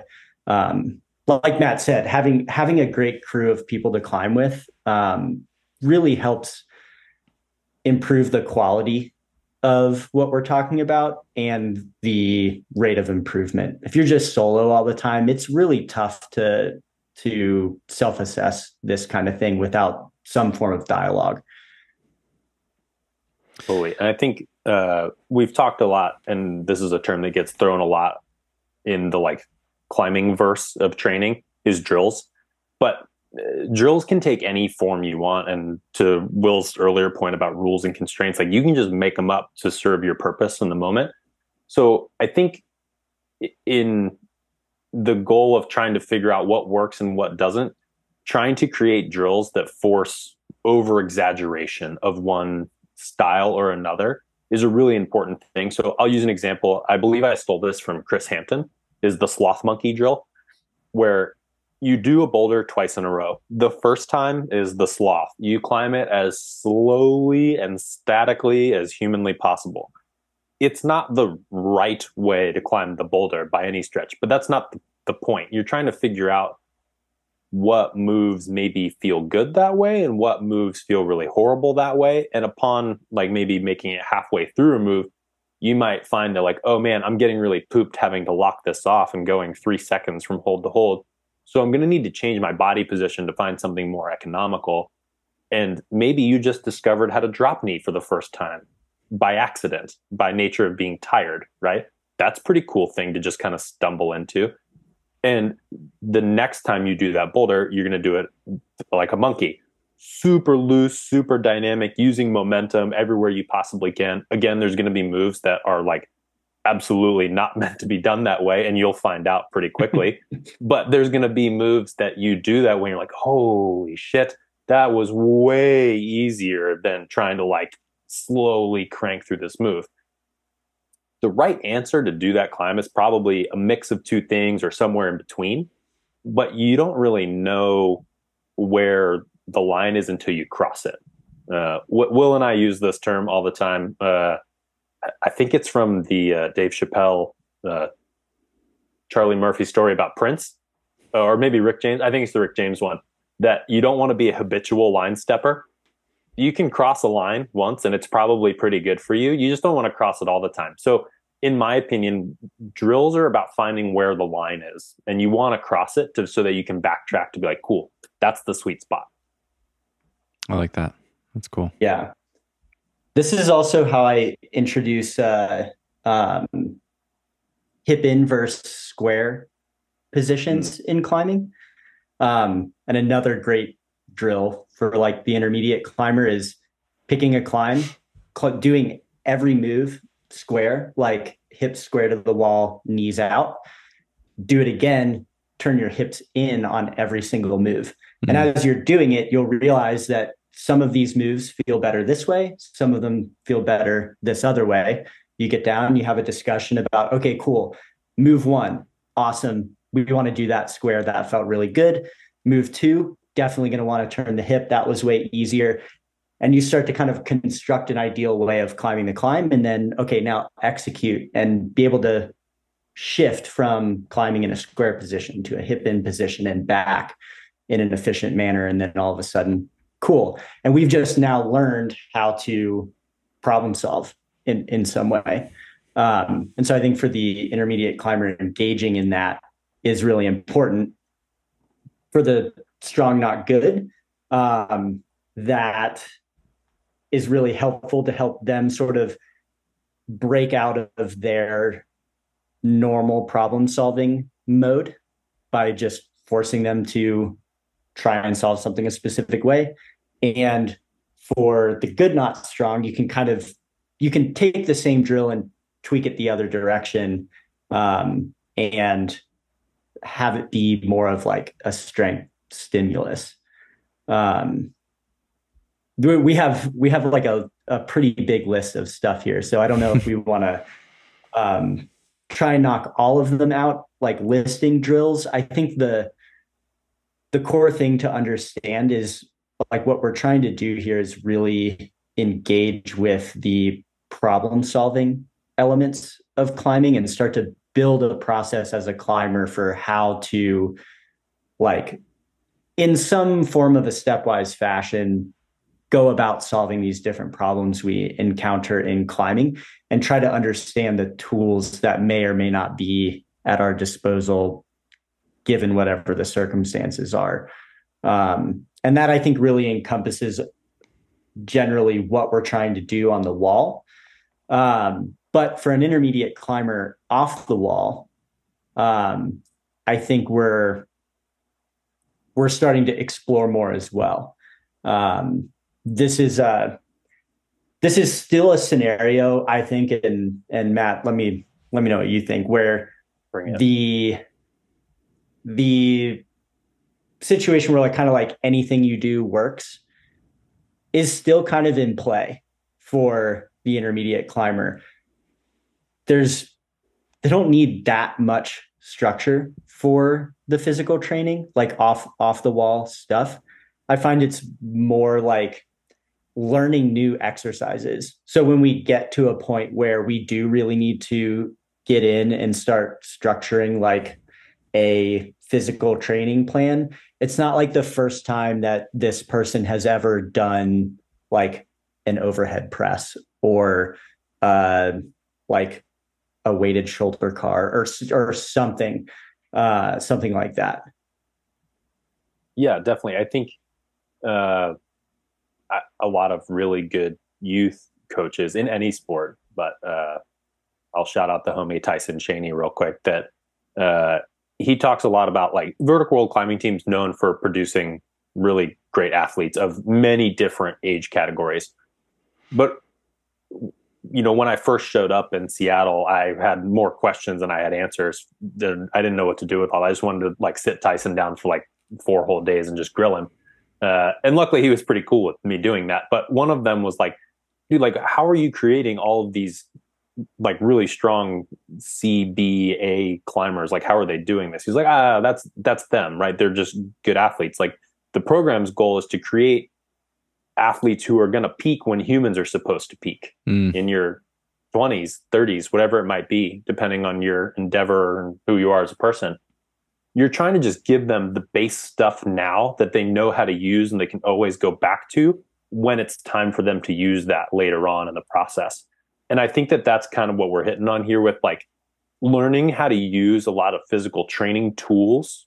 Like, you want to know how to do that before it's really time to use it. If you've never bench pressed before, you should learn how to do it before you go try to 3-rep max, right? That seems pretty logical.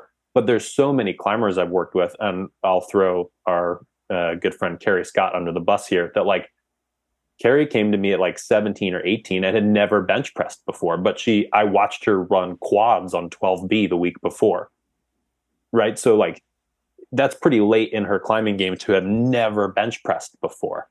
So learning those skills before you really need them, I think, is a really big theme that an intermediate climber should be aware of.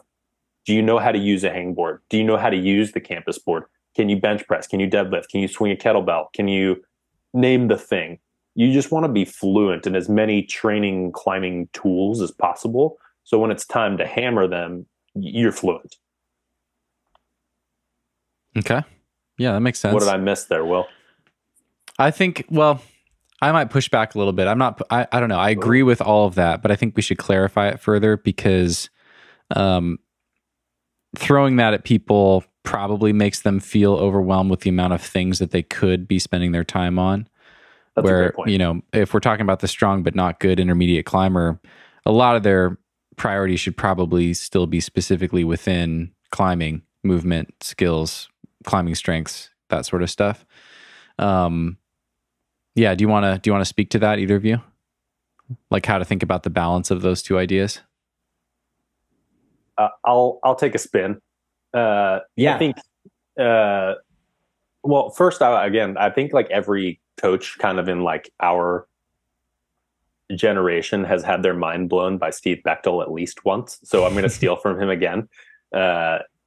Steve, like, he sat me down one day and was just like, hey, this is like roughly, I was asking him all these technical questions and he was like, that stuff doesn't matter. Drew just a circle and said 3/4 of the time is rock climbing. The other 25% of the time is not rock climbing training stuff. So I think that still holds true here, and that maybe can alleviate a large part of the stress here. So what I'm talking about is just trying to spend that 25% of the time that you're not rock climbing doing different things. You don't need to be pigeonholed into like, these are the 3 exercises that I need to do all the time to get better at climbing. And if you did bench press and weighted pull-ups and a front squat for a month, and then the next time you come back around to your strength block, maybe pick different exercises or learn how to do something different during your power block or your endurance block, so that like throughout the course of a year, and to Will's point, like in the intermediate time frame is a meaty one that can be a many years process for most people. That gives you a lot of time to differentiate what you're doing in that 25% part of your time wheel. Is that, Yeah. because I think you're right. Like, I don't want what I'm saying to come off as like,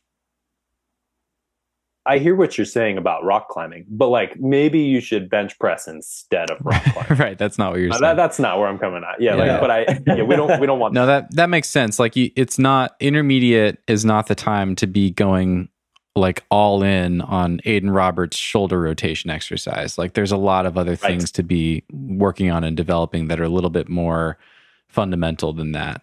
That's something you can be doing, but it's not time to hammer those very specific strengthening exercises. Yeah. Absolutely. Yeah, you're not trying to specialize in anything. Like doing weighted external rotations for your shoulder, awesome. Like that's great. But it's not like I'm going to program weighted external rotations every time I'm doing shoulder work for the next 2 years. Like branch out. Like if you're doing some overhead pressing, like maybe for one block, like Matt said, do it with a barbell. Next time, maybe with a dumbbell. Next time, maybe like work on some sort of like ring inversion thing or whatever. But like you're still doing the core stuff. Like we want to pull, we want to push, we want to do something with our trunk. Like we don't want to forget about our hips and our legs. Addressing the body in all the ways that you should, but not getting like overly constrained in your exercise selection.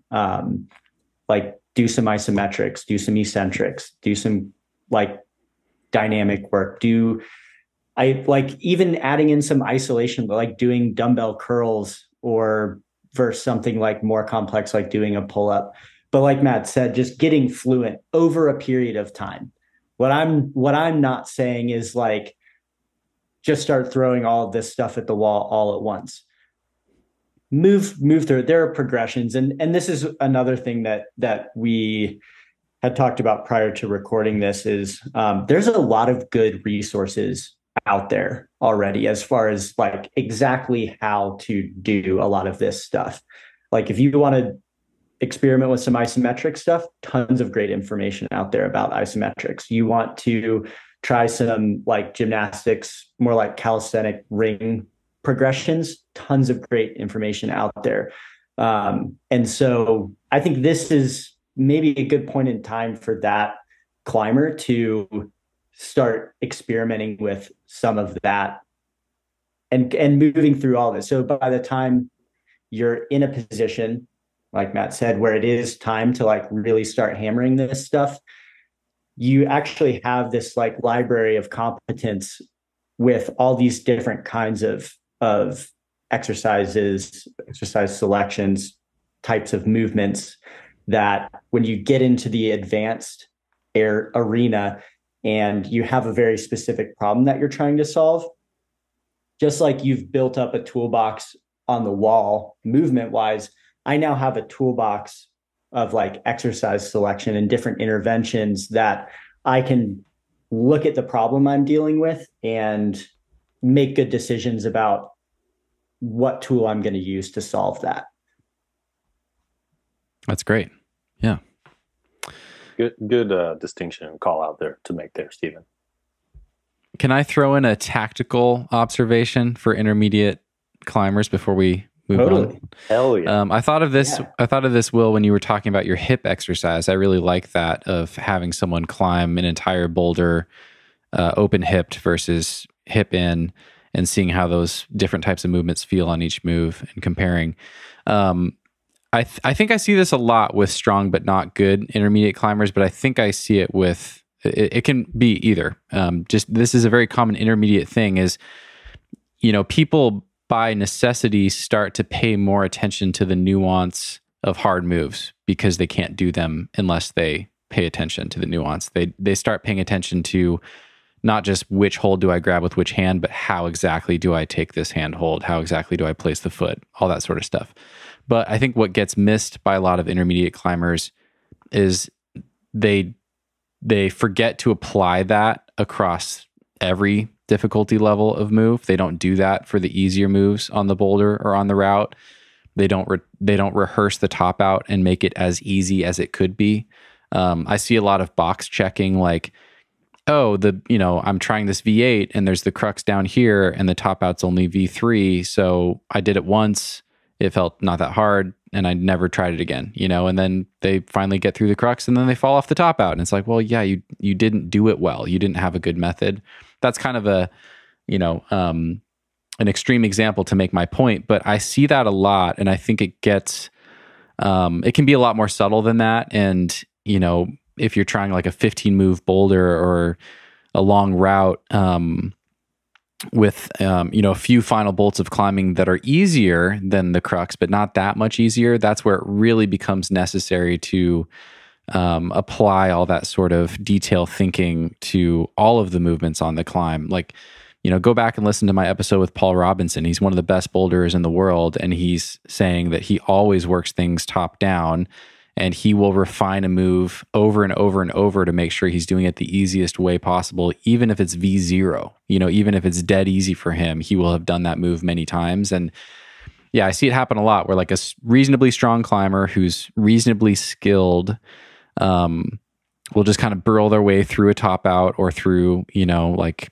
the final part of a route to get to the chains or something on their working burn, and then think like, check that box, never have to try it again. Like, I'll be fine, but maybe, are you going to be fine? Like, people shouldn't punt, people shouldn't punt. People shouldn't fall off the easy part of climbs. That's so preventable. I mean, flukes happen, but like if it's a normal thing for you and if it happens semi-regularly, that's like definitely something to pay more attention to. Yeah. I mean, that's classic. And a really good point to bring up. I think it gets at a couple of different things. For sure, there's a tendency to, like you said, there's a move that you feel like is hard, and the rest are like, oh, well, I can just do that. Or a really classic, like I hear it all the time. Someone, maybe they do even rehearse the top out, but it's like kind of ugly, and you can tell that it's really not maybe the best way to do it. But they're like, I'm just going to get up there and I'm going to be psyched, and that's going to get me through it. Yeah. Like, hopefully that is a roll of the dice, my friend. Exactly. Like, I'm like, yeah. Why gamble? There's no need to gamble that. Yeah. Yeah. And that can come from a number of different places, but I think one of the key points there is like, it could also just be like an overall economy kind of a thing. Certainly as a climb gets longer. And when you talk to really good climbers, they're constantly thinking about that. Sport climbers are like, there's a rest, and it's not, oh, I rest at the rest. It's okay, given the next sequence, like I need gas in my right hand. So maybe I'll actually kind of cannibalize the energy in my left arm at this rest to get a little bit of extra back in my right so that I can make it through this next sequence, hit the next rest, then I can get it back in my left hand, or like get in this crazy knee bar that's not very good, and it's taking a ton of core, but I don't need core for the next section. I can get a little back in my arms. So there's actually like a more detailed energy usage and economy conversation happening internally or oftentimes externally between climbers as they're like working on something. And the same applies for bouldering. Yeah, the other part of it is just take it all seriously. Like there's, if it, respect it. You're still learning. Yeah, respect it. You're still learning. Like you can learn, you're going to learn something by doing that top out better.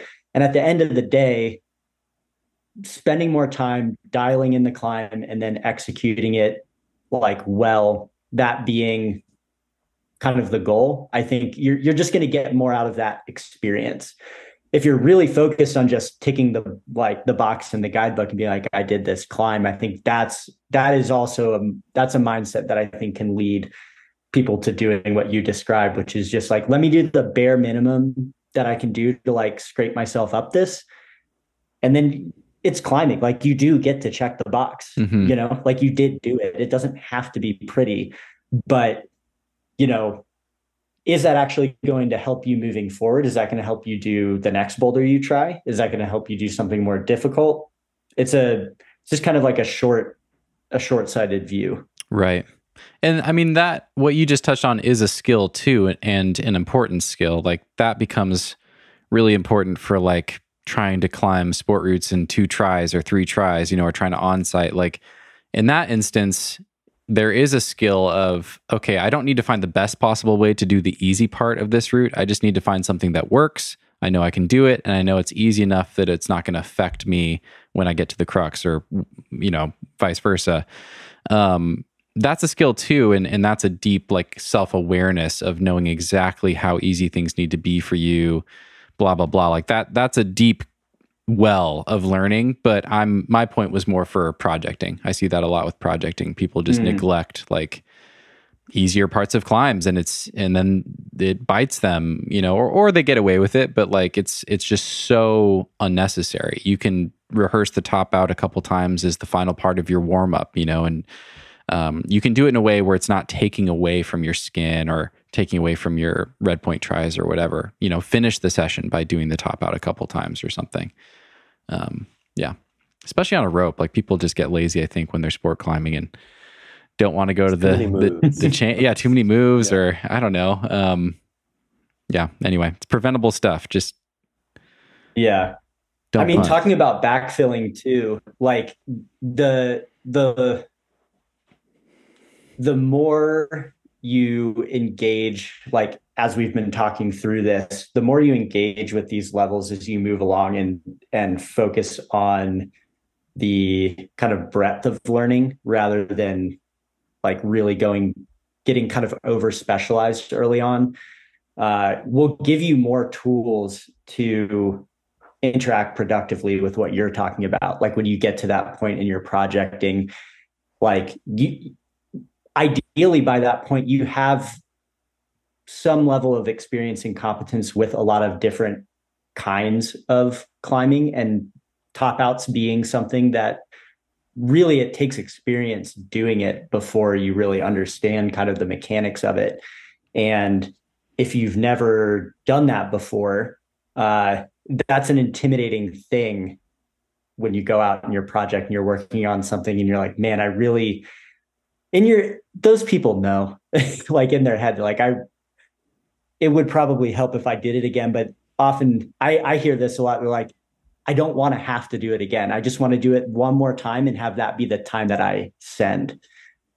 When really, like, you need to learn that thing. And the better you learn it, the more you'll be in a position in the future where you can be like, oh, the top out, I got that. Like I don't need to run it 5 times before I give send attempts. I think just to like pull apart a few things you guys have said here is that we can kind of compartmentalize a bunch of the things you guys are talking about into practice, training, and performance, right? We're like, if you know you're that guy who you're a serial punter, you get up to the top of boulders and then you stink at mantling. I think, let me back up. Intermediate climbers get psyched. This whole new world of climbing has just opened up for them. They're learning new skills. They're probably getting a little bit better. Maybe they're climbing outside some more. Who knows what it might be? They have their crew, all that good stuff. So they get into this, they're always performing cycle. You're always trying to like climb as hard as you can, particularly when you're outside, and maybe that's something you don't get to do very often. It's not super motivating to be like, hey, you should go mantle. Like you're just going to mantle today. You're going to climb up that V1 or V2 and do 27 top outs today. That's it. Right. Like, but that might be what you need. That's really different than trying to climb your hardest on a day. So I think the intermediate climbers I see have success are really good at separating out the times when it's time to perform. It doesn't matter how you do something, and it's just like be scrappy, get up the wall, versus I'm trying to get better at this specific thing today. Whether that's in the gym or on the wall is irrelevant, but they don't coexist very well. And I think that gets muddled a little bit. And in separating them allows you to not get so frustrated with yourself, because your expectations for a given day are really different. Does that make any sense? Yeah, that's great. Okay, where are we? We need to ground ourselves in this outline we've got here. So we've been talking this whole time about intermediate climbers. Did we make our way through strong, not good? And do we need to talk specifically about the good, not strong climber for this category? I think we covered our strong, not good. We went through the drills there. I think maybe we didn't touch too much on the good, not strong. Yeah. Will, do you want to take that away? I think sure. Yeah.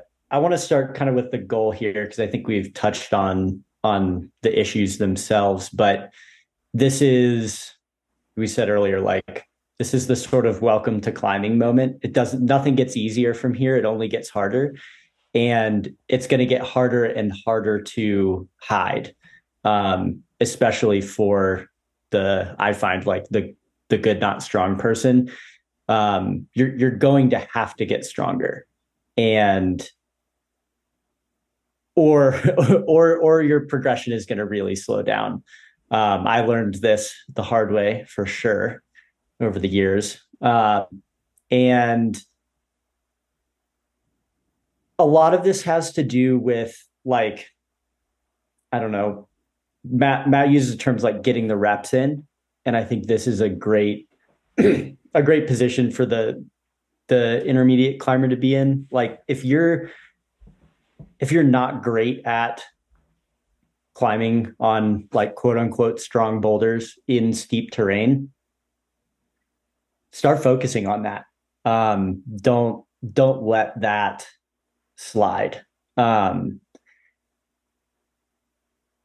what Matt just said about the, separating practice from performance, it can get pretty demotivating if you're like, okay, all I'm going to do is go into the gym, get my reps in on steep terrain, and not really get to do any of the fun stuff that I'm like successful at or good at.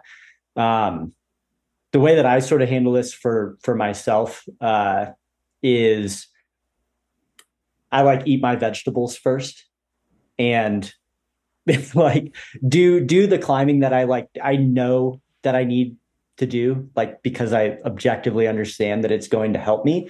But it's usually not as fun for me. And then I sort of dangle the carrot at the end of the session where it's like, and then you get to go like mess around on this like arete or slab and do fun stuff. But getting the vegetables in first is something that I've sort of found to be helpful. And honestly, that works for our strong, not good climber as well. But I'd say it's a little almost set up better for this good, not strong person, where like you're doing the physically taxing thing first.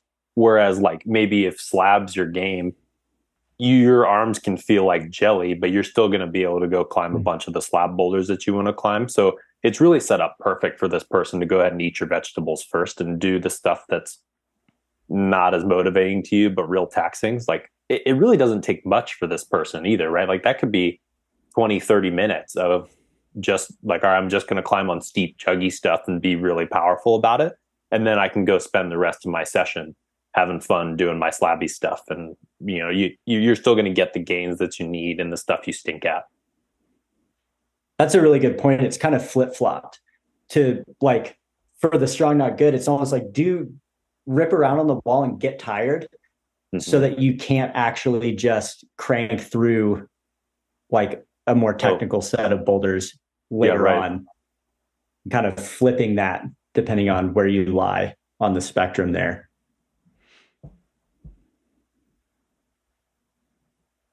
Cool. What are we missing here? I'm checking my notes. Yeah.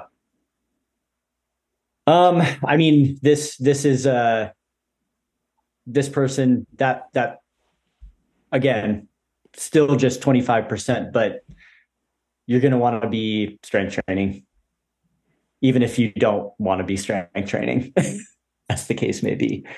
And to your great point earlier on, Stephen, like the kind of climbing you're doing can also tick a lot of those boxes too. So if you really just can't bring yourself to get into the gym and do the pull-ups and whatever else, you can diversify your climbing to a point where you can get a lot of the same input just from climbing.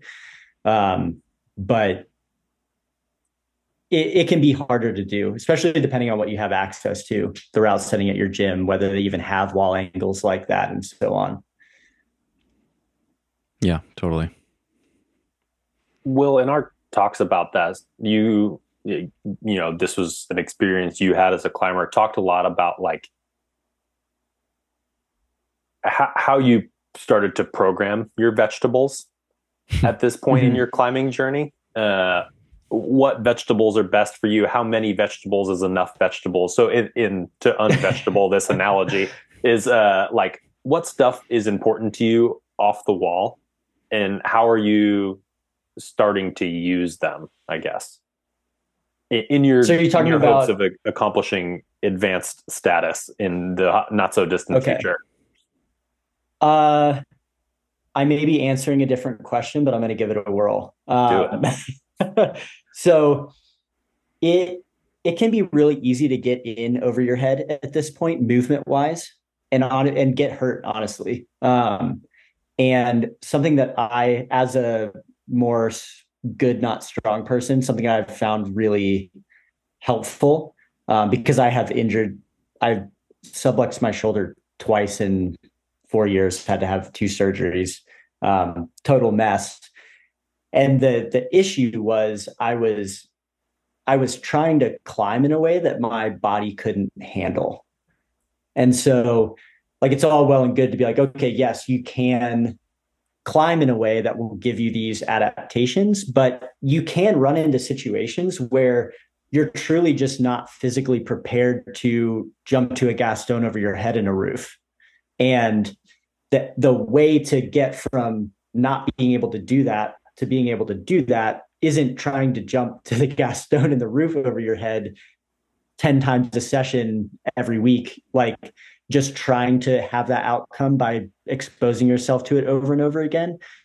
This is often a thing where I'll take those situations and use them to kind of inform what's happening off the wall. Like if I'm working on a climb, or am just noticing that like I don't feel like I have the shoulder to like take these gas stones really wide, or to like actually get these lock-offs deep enough to do the kinds of moves that I'm trying to do. I'm like, all right, so like what's happening physically here? Like I need to build strength and resiliency in my shoulders so that when I go to practice these movements on the wall, I'm bringing like the requisite tissue to that scenario, and then can teach it to do these climbing movements that I want to be able to do. And is that kind of what you were talking about, Matt? Like, yeah, that's 100%. Thank you for being able to decipher the jibber jabber that came out of my question. Cool. Yeah. So yeah, and the goal setting part of this, I think, is really important, along with like the self-assessment of where am I at, especially for the good, not strong. Like if I want to climb a boulder that has a certain kind of move or want to develop a competency in a certain style, I may be in a position to understand technically how that's happening and in some ways actually be able to replicate it. But I might not have the tissue to actually, we talked about this kind of skill facilitating strength facilitating skill. I am in a point where like I have the skill, but I don't have the strength required to execute on that skill in the way that I want to do it. And that can be addressed by kind of building movement progressions on the wall. Like say my target move is this really wide gas stone that I want to move dynamically into. This is where system boards really shine, or spray walls for that matter. I can set a similar move that's just kind of scaled back, and then maybe set a couple of moves where over time, I'm like, as I get strong and feel stable in this position, I can make it a little bit harder, and then learn that, and then make it a little bit harder, all the while kind of moving towards this target movement that I want. And I can also, that can go hand in hand with what I'm doing off the wall, right? Like if what I need is more shoulder, like I can select exercises that are going to help me build that. And so I'm kind of hitting it from both ends, and I'm able to build towards whatever that goal is. And I think that's a really important carryover, like something that I feel like it's really nice to learn as an intermediate climber, because it gets really pronounced as an advanced climber. Like being able to understand like that I want to do a thing, whatever that is, whatever goal it is that I have, understanding how that needs to be done, like why I may or may not be able to do it, and then how to take that information and come up with interventions that will help me get from where I'm at to where I want to go. Yeah. Which is I was like, well, sure, of course, like that's the whole thing.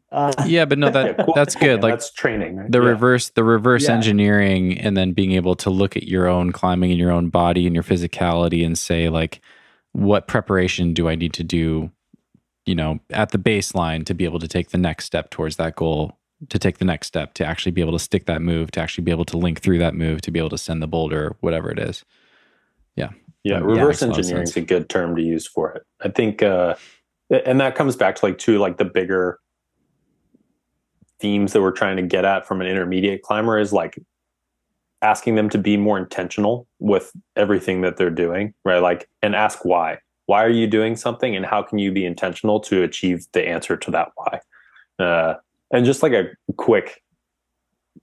common pitfall I see a lot of people slide into, where, I'll name names for a second, point fingers. Chris Sharma did so many wonderful things for the sport, but I think that this is something that maybe his success was not helpful to the climbing masses on the whole, where he was famous for, oh, I can't do that route, so I'm going to throw myself at it with a martyr-like commitment until he does the thing. So you're like, cool. Like if that works for him, that's going to work for me, right? Again, maybe, hopefully that would be really cool if it did. But like at a certain point, there's going to be stuff where that doesn't happen. And you have to do the reverse engineering process that you guys just described. It happens from like a technical standpoint too. Good point.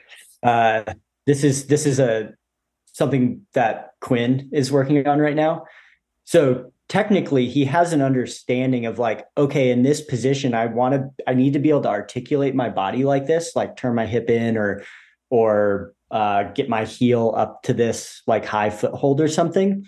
So he understands it technically that's what he needs to do, but he doesn't have the flexibility or the mobility, depending on how you want to talk about that. His body can't actually do the thing that he knows that he needs to do. And so he'll just overpower it. And he's built a lot of self-awareness and understands where he's like, I did do it, but that wasn't it. And I know what I need to do, but I'm like physically incapable of doing it. So reverse engineering from that, like how does that person like say I need more hip mobility? Like that person needs to train flexibility and range strength. Like they need to actually be able to manipulate their body to accomplish that technique. And that's going to amplify the strength that they already have. So climbing is one of those things. This is a tangent that I won't go on, but like being able to be in the position is critical. If you're a little outside of it, it gets exponentially harder and takes exponentially more physical input. And so, like, flexibility in climbing, I know the kind of training sphere waffles on how important training flexibility is, but it's important. You need to be able to occupy these positions and then be able to like express strength in them in order to actually climb well. And so if you're on that, I'm really strong, but not very flexible side, truly investing in improving your flexibility and your mobility is going to go really far. And if you're on the side where I am really flexible and I am really mobile, but when I get into these positions, I cannot produce the force necessary, focusing on that strength is going to really pay off. And awesome. Reverse engineering is a great way to figure out the how to actually address those things. Yeah, it's interesting. I'm noticing, again,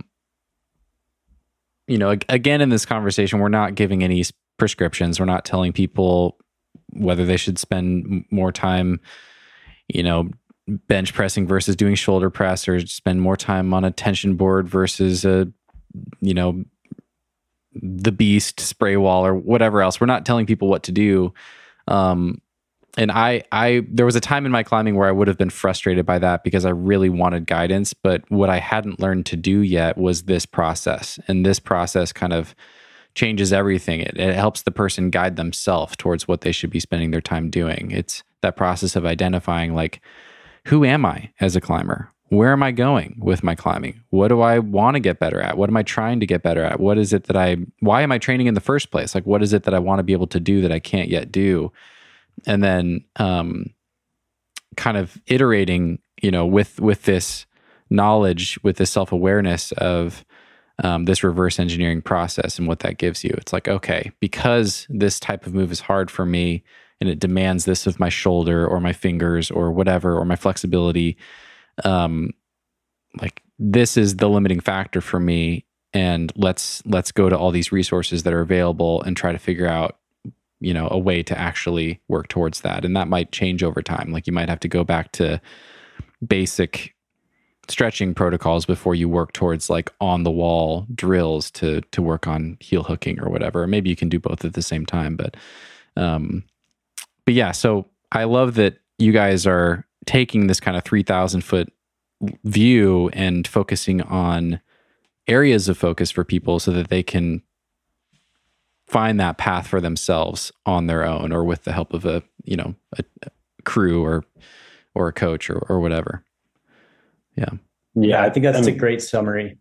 Yeah, thank you for saying that. I think we maybe should have led with this, but like our hope here is we're trying not to be like copping out by not giving people prescriptions. But Stephen, you said it in a past episode where you've learned in your own climbing journey to focus less on the specifics and more on the principles. I can't remember where you said you learned that, but I think what we're trying to give people here is like an illustration of the process that you need to go through in order to like recognize something, acquire something, and then gain mastery over that thing. And that thing could be anything, right? Crimping, pinching, heel hooks, mobility, flexibility, bench press, you name it, right? But that process stays the same.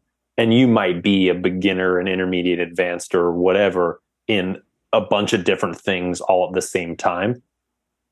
So our goal, I think, is to give people like the tools to identify where you're at on that continuum of whatever that skill might be and how to go through the process so that once you get the process, it gets more fluid and quicker every time, so that when you've gone through it a few times and now you've identified something else that you would like to become really good at, it happens way quicker than the first couple times, and you can avoid all the growing pains that Will and I have gone through, as well as countless other rock climbers. Me, yeah. Yeah. Maybe if you everyone who rock climbs. If you understand the goal and you understand the process, it actually becomes very, like, quite easy to pick the exercise or the intervention. And I think too often people come at it from the exercise and intervention side, and then it doesn't work, and then they wonder why it doesn't work. And it's like, well, you're going about the whole thing backwards. Mm-hmm. So if you start with the goal and then understand the process, the rest of it will more easily fall into place, and you'll be able to kind of, you're scrolling Instagram and you see the new shiny thing that people are doing, and you're like, you have the immediate reactions like, oh, that looks fun. But you're like, wait a second, like, does it align with my goals? Like, does it fit into this process of that, like, I'm currently working on to, like, address this thing in my climbing? And if not, it's like, all right, like, that's cool. Maybe save that for later, but, like, moving on. Yeah. I think, yeah. Maybe not even that looks fun. I mean, training does look fun, but for me, I wonder if people can relate to this, because I'm such a, like, I don't know, because I have the engineer background and stuff, and I was obsessed with the question of, like, what's the best way to get better for so long. I would see stuff like that pop up and think, am I blowing it by not doing that? Like, oh, fuck, here's another thing that I have to add to my list. Here's another thing that I have to at least, like, investigate to see if it's better than what I'm currently doing. And it's like, that's just completely unhelpful. And now I am closer to what you're describing, where I can see, or do an interview with someone who has a different way of training than me, or a different way of training than something I've been exposed to in the past. And it's compelling on its own right. It's interesting. And I can take that and look at it through the lens of, does it fit me and my goals and where I'm at?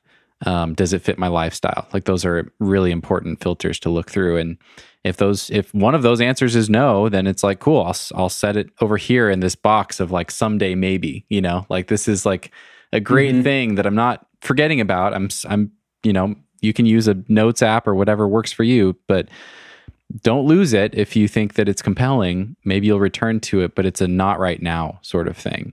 And there's just, I mean, we really can only do so much at any given time, and that's totally fine. That's actually a good thing. And just because you're focusing on a different style of training now doesn't mean that you might kind of max that out, or learn what you might get what you needed from the type of training that you're doing now, and open yourself up to something different in the future. So yeah, that alleviates a lot of the stress. I used to feel a lot of overwhelm from just, like, collecting information and not really knowing how to do it all, because of course you can't.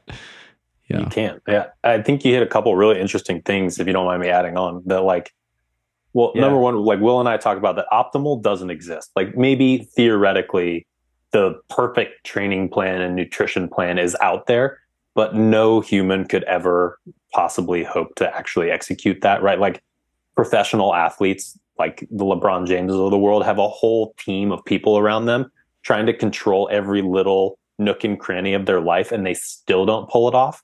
So, like, that doesn't even exist in rock climbing. So what hope do we have, right? So that's not going to happen. But not to throw a wrench completely the other direction here, that, like, we're talking about all, like, the best ways to spend your time. But if we're going under the assumption that optimal doesn't exist, like, I'm a big proponent of having fun while you're doing this also. So if you do see that thing on the Instagrams that you're sliding through and you're like, oh, that looks sick, yes, go through that process of, like, is this the thing that I need? And if your answer is no, but it still looks really sick to you, give it a whirl, right? Like, it didn't kill me that I did that Paul Robinson hangboard workout for a little while. I realized after doing it for 2 weeks, I couldn't move my arm. So it probably wasn't, like, the right thing for me at the time, but I had fun doing it. It was an interesting challenge to take on. I learned some stuff. I got to throw it into a podcast 12 years later now, or something like that. But, like, if something looks fun to you, assuming that it's not dangerous, I don't want to have the trainers of the world get really mad at me for saying this, but, like, just try some stuff. That's okay. But also know that it may not be the best way for you. No, that's a great point. I think that's super important. And those things can coexist absolutely. Like right now, I'm in a phase where I'm really into OTGs, the mat faults, like lifting weight off the ground for reps with like some sort of hangboard implement, right? Like the tension block or whatever else.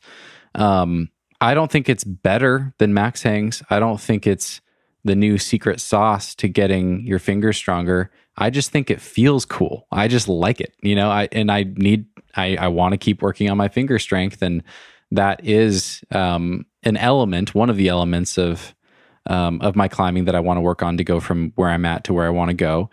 This is a way to do it. There's lots of ways to do it. And I'm doing it. I've kind of pivoted to it. Yeah. Again, not because it's the best thing out there, but just because I saw it and I saw Matt doing it and I tried it and I was like, I feel like a badass when I do this. I like counting reps instead of counting seconds. I don't know why. Just my brain likes that for some reason. I can kind of program it similar to my weight training and that's working for me. So, yeah, a lot of this stuff, it's like, there's lots of different things that can lead you, towards your goal. Pick the one that you like. Don't overthink it too much. Absolutely. All right. I mean, that's awesome. I think that fully just kind of segues us into advanced, because I think this like optimization problem is really where I think it is one of the biggest stumbling blocks for the advanced climber. Because at this point, you've been climbing for a good handful of years. You've done some training, right? Like we talked about in the intermediate. Ideally, you've built up some sort of a toolbox of different off-the-wall interventions, on-the-wall interventions. So you're getting pretty trained. Like you've been exposed to a lot of this different stimulus, and you've probably felt like your ability is improving. But the improvement starts to slow down naturally. And this is a trap that I've fallen into a lot. And like, even now, like I know, but things will still hit me away and I'll be like, ooh, maybe. But that like, just like the like game changer, boom, like I just like leveled up in 6 weeks kind of a thing. It's kind of off the table. Like that stuff doesn't really happen anymore for a trained athlete. And you so still really want it to exist, and you still get very excited when you think you come across it, but it's just totally. So you see a new thing and you're like, oh shit, maybe this is it. Like this is going to do it for me. And you try it and then it doesn't work. It's just that kind of thing doesn't happen anymore. And so really what's happening or ideally what's happening, instead of trying like zoning in too much on this optimum, what we really want to do is start refining all the things that we've been kind of exploring and learning as an intermediate climber, and dialing that kind of stuff in and being able to really focus it in a very specific way, which is kind of a skip ahead towards like the intervention. But the issue that, or one of the issues that I feel like the advanced climber comes up against, is the goals need to get more and more specific. So your understanding of what's going on has to get more and more nuanced in order to like understand what those specific goals are. And then again, reverse engineer and understand what kind of interventions are actually going to apply to that goal. Mm-hmm. I think to go back to our bandwidth theme that we've brought up a few times, is that like you've learned to be analytical and to parse out what went wrong, how to address it, all that kind of stuff. And what an advanced climber needs to be doing is have all that happen more accurately and faster. And I think this for sure happens in your like outdoor climber and regular gym climber as well, but you can really see it under the microscope in the comp environment, where every time an athlete does not get to the top, they have to go through that process really, really, really quickly through like a bunch of different variables. And all we see as like observers is they fell, they chalked, they rested, and then they sent the boulder. Where really what's happening in their head is they're asking all the questions that we just talked about in the intermediate scenario about like, why did that happen? What do I need to do differently? What if this? What if that? Times 1,000, all happening while they're chalking up their hands for 30 seconds, and then they get up and make adjustments. If it didn't work, then they go through that process again and again and again and again. But they're like a supercomputer at this point, right? Like they can just run so many scenarios so quickly that all we see is chalking and resting. But that's not what's happening internally. So, I think to reuse Will's word of refinement here, that you've got the stuff you need once you've gotten to this area in your climbing journey.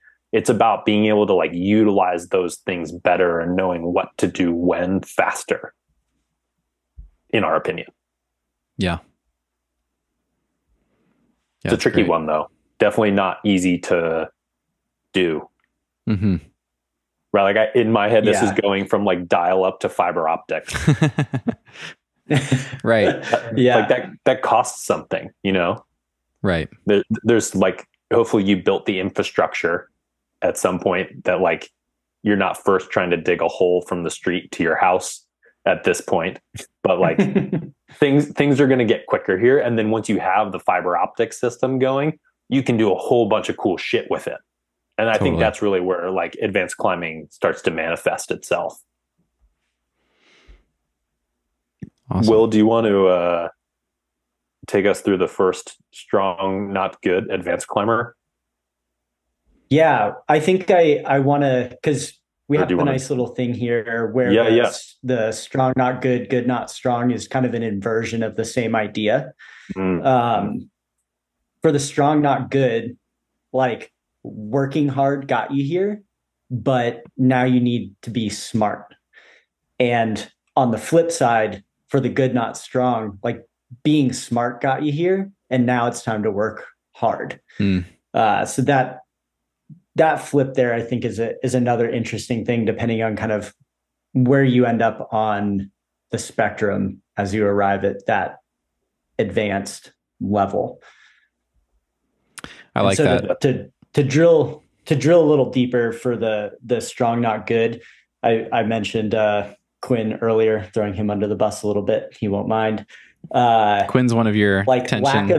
Quinn's Patafora. He works at tension. And he's brutally strong. Like it's crazy. Like he could just be climbing V14. Like if he sets the boulder, like it could be any grade, and he'll like do it quickly and no one can touch it. It's one of those things. But as soon as the climb requires access to a position that he's unable to get into, all that strength goes out the window. And I think that's really where, like, in order for an athlete at this level to progress, and they are really strong, usually the issue is that they lack an understanding of the positions that they need to occupy, or or they understand that, but lack the ability to actually occupy the position.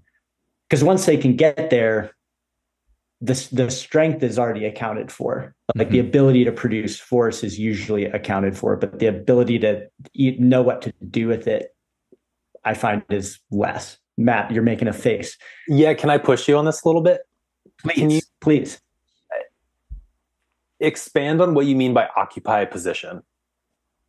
Okay, so to continue my Quinn. Sorry, Quinn. Under throwing. Sorry, Quinn. And to kind of piggyback off this earlier concept of like, if you're not in the position, it's exponentially harder. So there's not like an infinite amount of like strength you can gain. Do we agree on that point? Yeah. Like it gets like you're up against this kind of diminishing returns zone, right? You're not going to get, like I was talking to you earlier, Matt. It was like there was one point where I just like put 40 pounds on my finger strength in like 8 to 10 weeks or something like that.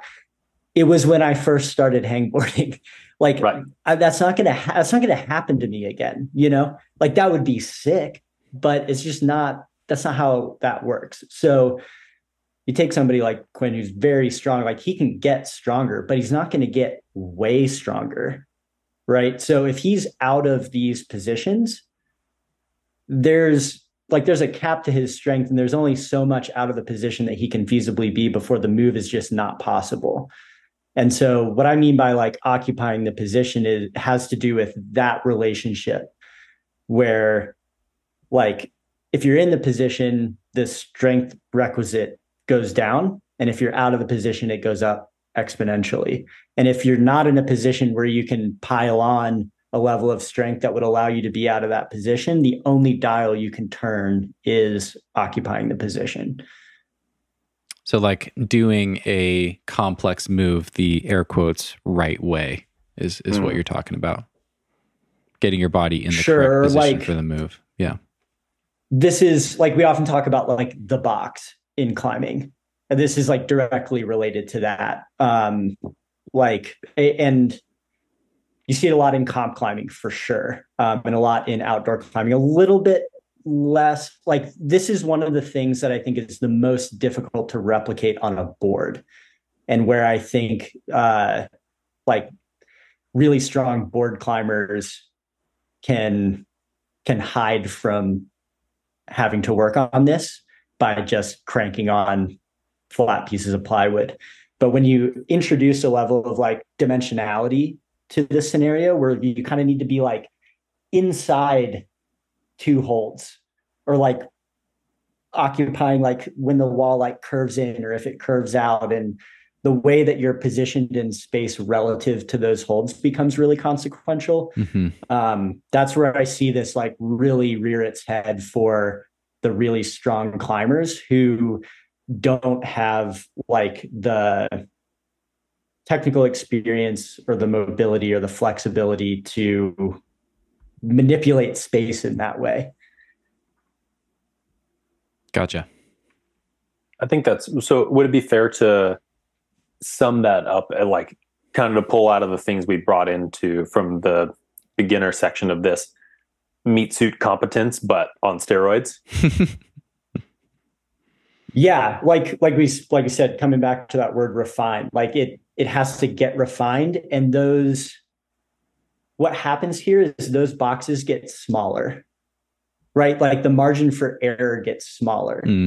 Where for a less experienced climber on an easier boulder problem, the kind of the space in the air could like, that range could be like a foot. Your hips could be a foot one way versus the other way. And realistically, you're still basically in the position and it's still basically going to work. The harder and harder that climbing gets, the narrower that like band of space gets, where if you're a little bit out or your foot's on the foothold just a little wrong, so that like your heel, like that lever is in a wrong spot and you're half an inch too far away from the wall, it just doesn't go. And then that's often one of those things like where you see climbers like making progress on hard boulders, where they'll get on the like try and hold the position or get someone to push them in, and like they're trying to like find where exactly that is. And you have an entire body to articulate to try and find what that position is and learn it, and then be able to move in and out of it and remember it and all that other stuff. But that for me is like the thing for people who are really strong but seem to underperform when they're either in a comp or go rock climbing. It's usually that is the problem. It's like a level of nuance that's being missed around body positions and exactly how to do moves. Yeah, that makes sense. I think this is where like the mobility dialogue comes back into play here, where I think you put it well, like, you know, we throw around like the words flexibility, mobility, and we don't have to go all the way down. Like if anybody's ever worked with me before, you know, that's a ride I can ride for a long time. Mobility is a big thing for me, but in general, at this point, like you are a strong athlete if you're an advanced strong, not good. But how many diverse ways can you be strong is really the question you need to be asking yourself, I think, of like, cool, you're strong from here to here. Maybe you're V14 from here to here. But if I take your arm out here and you're only V8, okay, cool. We just found like your lowest hanging fruit, right? Like now that's like an area in which you need to train. That's an easy thing for this person to start identifying too. Um, does that feel like an accurate summation there? Yeah, and I think I'd expand it a little bit too, based on what we've talked about in the intermediate, where like you're really exploring. Like the goal of that exploration in the intermediate area is to kind of give you like an internal language around sensation. Sure. And if you've kind of shortcutted that through that intermediate zone, you can end up in like an advanced arena where you're asking you may not know it, but you're asking your body to do something that it's not done before, and you don't have experience being in those positions. And when you've not been there before, it becomes really difficult to like even talk about. And that's sort of where like a way you can address this is like getting pushed into a move on a boulder problem or something like that. Or something that I do a lot is I'll like pull on the wall. If I'm trying to learn a position, I'll pull on and I'll try and stay there as long as I can. And what I'll find starts to happen is like little parts of me will kind of start fatiguing, and my position will slowly start shifting as like I fatigue. And as I'm doing that, I'm learning things like about what my joints are doing in space, and like how the holds start to kind of change their feeling, whether it's the foot or the hands. And in some instances, it might look like I'm not moving at all, but it's just slow stuff. And I'm learning like what to flex and what that feels like, and trying to like internalize some of the physical cues I'm feeling. At least that's kind of how it feels to me. I don't know. Y'all might be different, but that might be totally off the wall. But that's kind of how I do it. If I'm trying to like learn something that I don't understand, it in the context of like a climbing position. Yeah, I think to me that's like a really good way of identifying what it is that you need.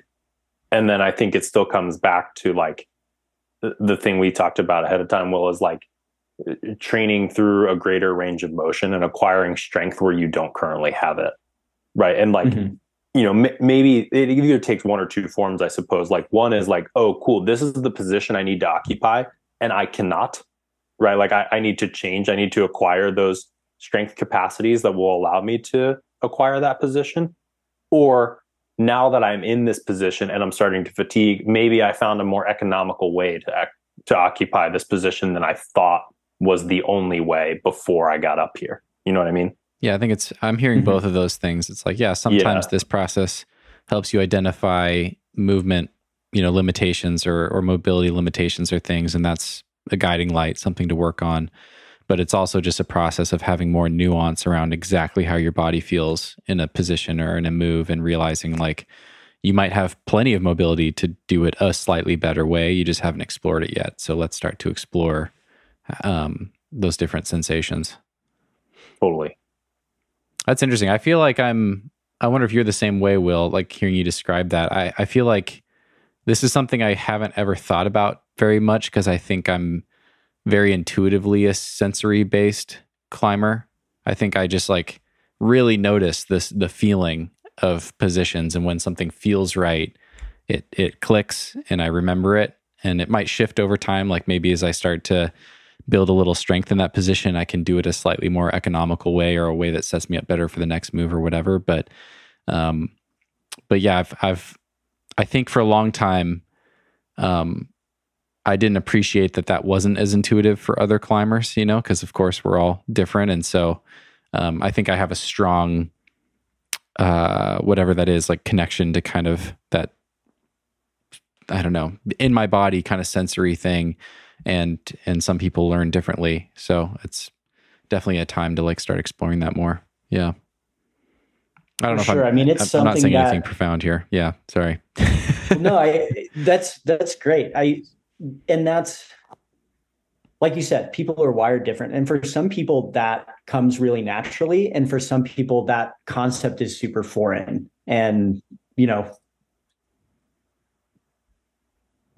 why ever that's the case, doesn't necessarily matter. Like for you, if that kind of sensory information, like that just feels really natural to you and that's how you operate and you aren't like intellectualizing it, that's okay. Like for you, potentially over intellectualizing it could have negative repercussions. Um, at least my perspective on it is like the goal is to get yourself to a place where you are operating in what I call like feeling mode. That to me is what feels like mastery. I don't have to think about it. I don't have to intellectualize it. Like the Bruce Lee, like when it's time, I don't hit, it hits all by itself. Like it just happens. And I think the more you can like either whether this is like a very conscious, purposeful thing, but like the more you can get towards feeling, I think the closer you're getting to that mastery component.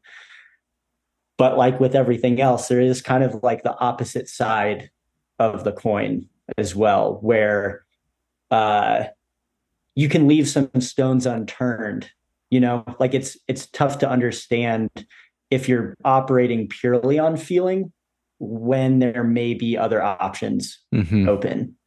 And so I think there's always kind of a tension back and forth between those two things.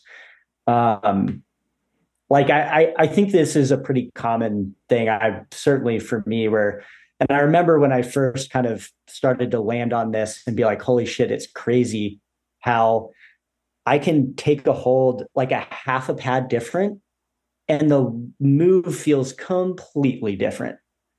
So like I will have been trying a project over and over, taking a hold the same way. And I am having that kind of sensory experience and it feels fine. It just feels really hard.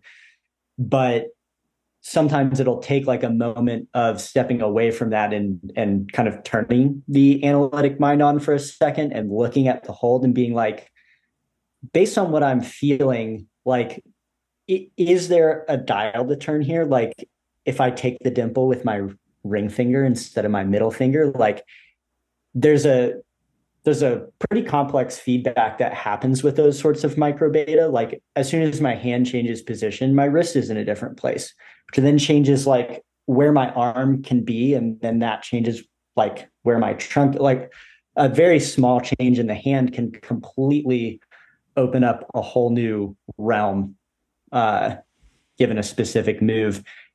And so being able to kind of go back and forth between those things, I've found helpful, but you know, that is kind of just a me anecdote.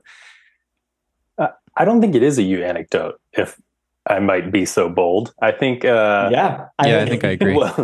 Well, this is something I threw at you not long ago, and that I think resonated with you. That there's a study done in biomechanics and kinematics where they study how, I think the study was done on golfers, if I'm remembering correctly, where they take a bunch of shitty golfers, people who've basically never golfed, and a bunch of elite high-level golfers. Maybe I don't know what their handicap is. I don't even really know what a handicap is. They're good golfers.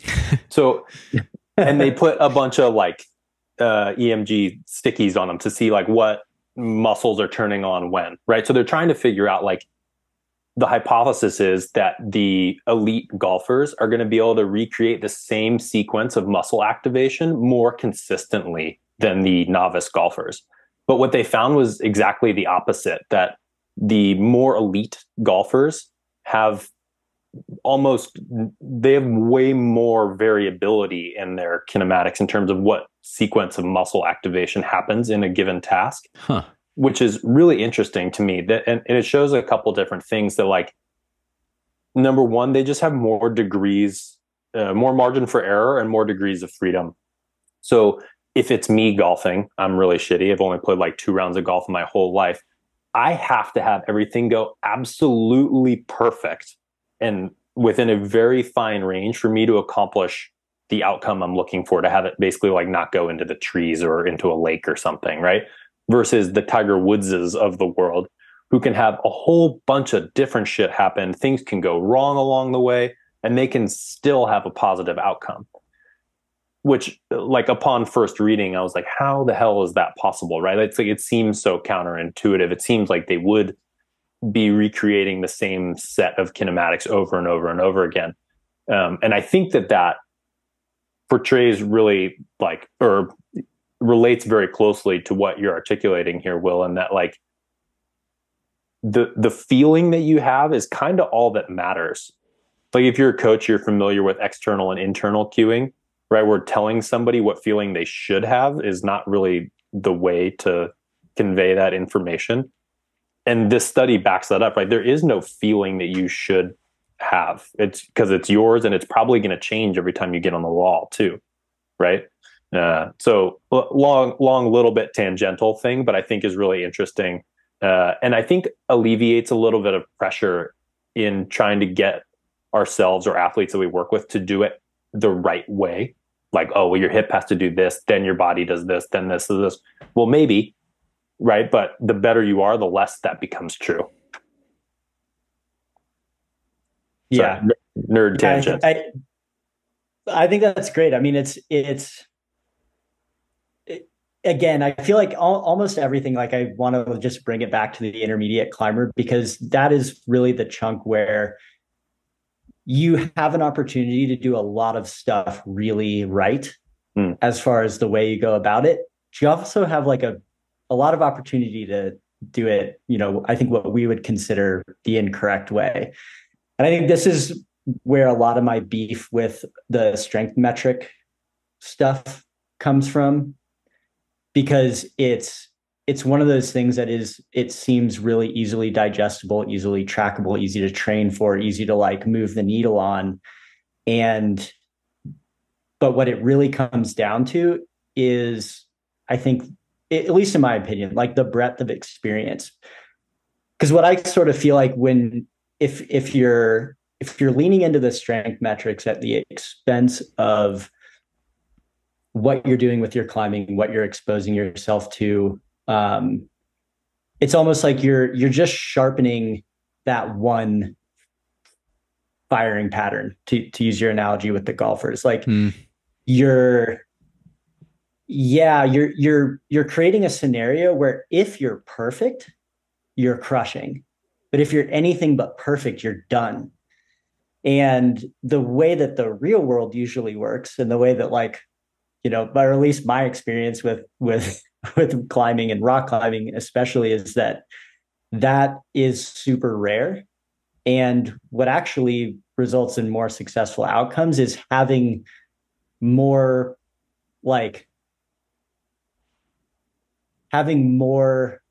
opportunity to be successful. I think, like, degrees of freedom. Like more things can happen and I can still send. Mm-hmm. It's like, if I don't hit that hold perfectly, or like, I like kind of move a little wrong going to something, that doesn't completely derail what's happening. It's like, oh, I've been there before. I know how to like re-manipulate what's happening to turn back into a successful outcome, rather than like kind of balancing on this knife edge. And if anything goes wrong, I've just tipped completely off, and now I'm back on the ground, or I'm hanging on the rope, or whatever it is.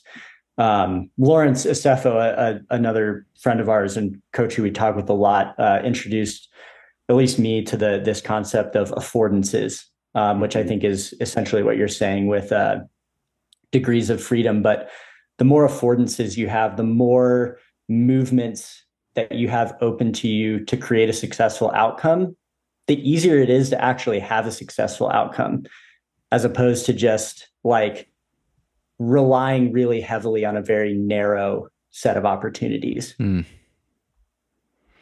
Man, that was really fascinating. That actually captures, I think, part of what I was trying to talk about much earlier in the conversation, when I was saying that, like, I've grown so much as a climber in my own last 6 years, despite having not gone up the grades very much. I have way more of that. Like that's what I've experienced is that, you know, I used to be able to climb at my current limit or close to my current limit if everything aligned perfectly, but I had like no margin outside of that. And now I just feel like I can enjoy my whole world of climbing so much more because conditions don't have to be as perfect.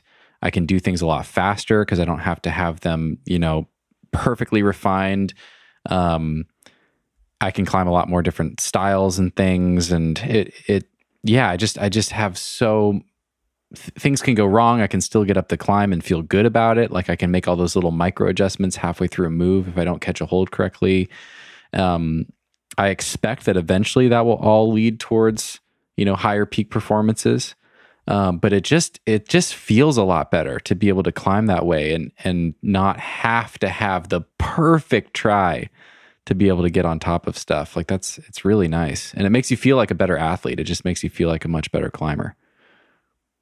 Because you are a better athlete. And yeah, for sure. I think when we were like beating around this idea, when we first were writing this up for the podcast, and we talked about this like internal feeling thing, I stopped Will and was like, well, that's like how I define athleticism. Right? Like if you can't do that at all, your chances of being a good athlete in whatever endeavor is like pretty low, in my opinion. So I think that like you saying like you feel like a better athlete is like, yeah, it's because you are. You are better by every metric. Yeah. Now I have like better language for it. Yeah. That's the affordability thing. That's really interesting. Yeah. Thanks, Lawrence. Coach Lawrence in New England. Yeah. Is he coaching for a school team? Is it Brandywine? He works or is he not doing that anymore? What's the big chain of gyms in New England? I'm totally blanking here. Central Rock. Central Rock? Okay. Central Rock, cool. And runs their CCS programs. Yep. If you're in the New England area, go hang out with Lawrence. He's the man. Where are we at? Are we? Well, I was just about to say, I think we've handled a lot of the advanced climber as far as, or at least I think as far as like the climbing portion of it is concerned. Do you all agree, or do we want to touch any more on that? I think we're good. Okay, cool. I think that kind of leaves sort of our last remaining point, and then I think we can sort of sum it up and wrap it up. Like what role does the like non-climbing off the wall physical preparedness training, like what does that look like for an advanced climber? We've talked about it a little bit already, I think, kind of as we've addressed some of these other things. But this is a thing that just another thing that Matt and I have been talking about recently. You don't need to reinvent the wheel. I think that's like a thing of critical importance. Like, you know, we talked about this kind of optimization problem and like kind of getting distracted by certain things or thinking that like there's some new special way out there to do it that's going to get me like the kind of gains that maybe I was feeling earlier on in my career. It's really not about that. It's more about almost doubling down on the stuff that you know works and honing the like programming and application of that. And I think that's something I want to kick to Matt, because I feel like this is an area I've been learning a lot from him on recently. Yeah, no pressure, Matt.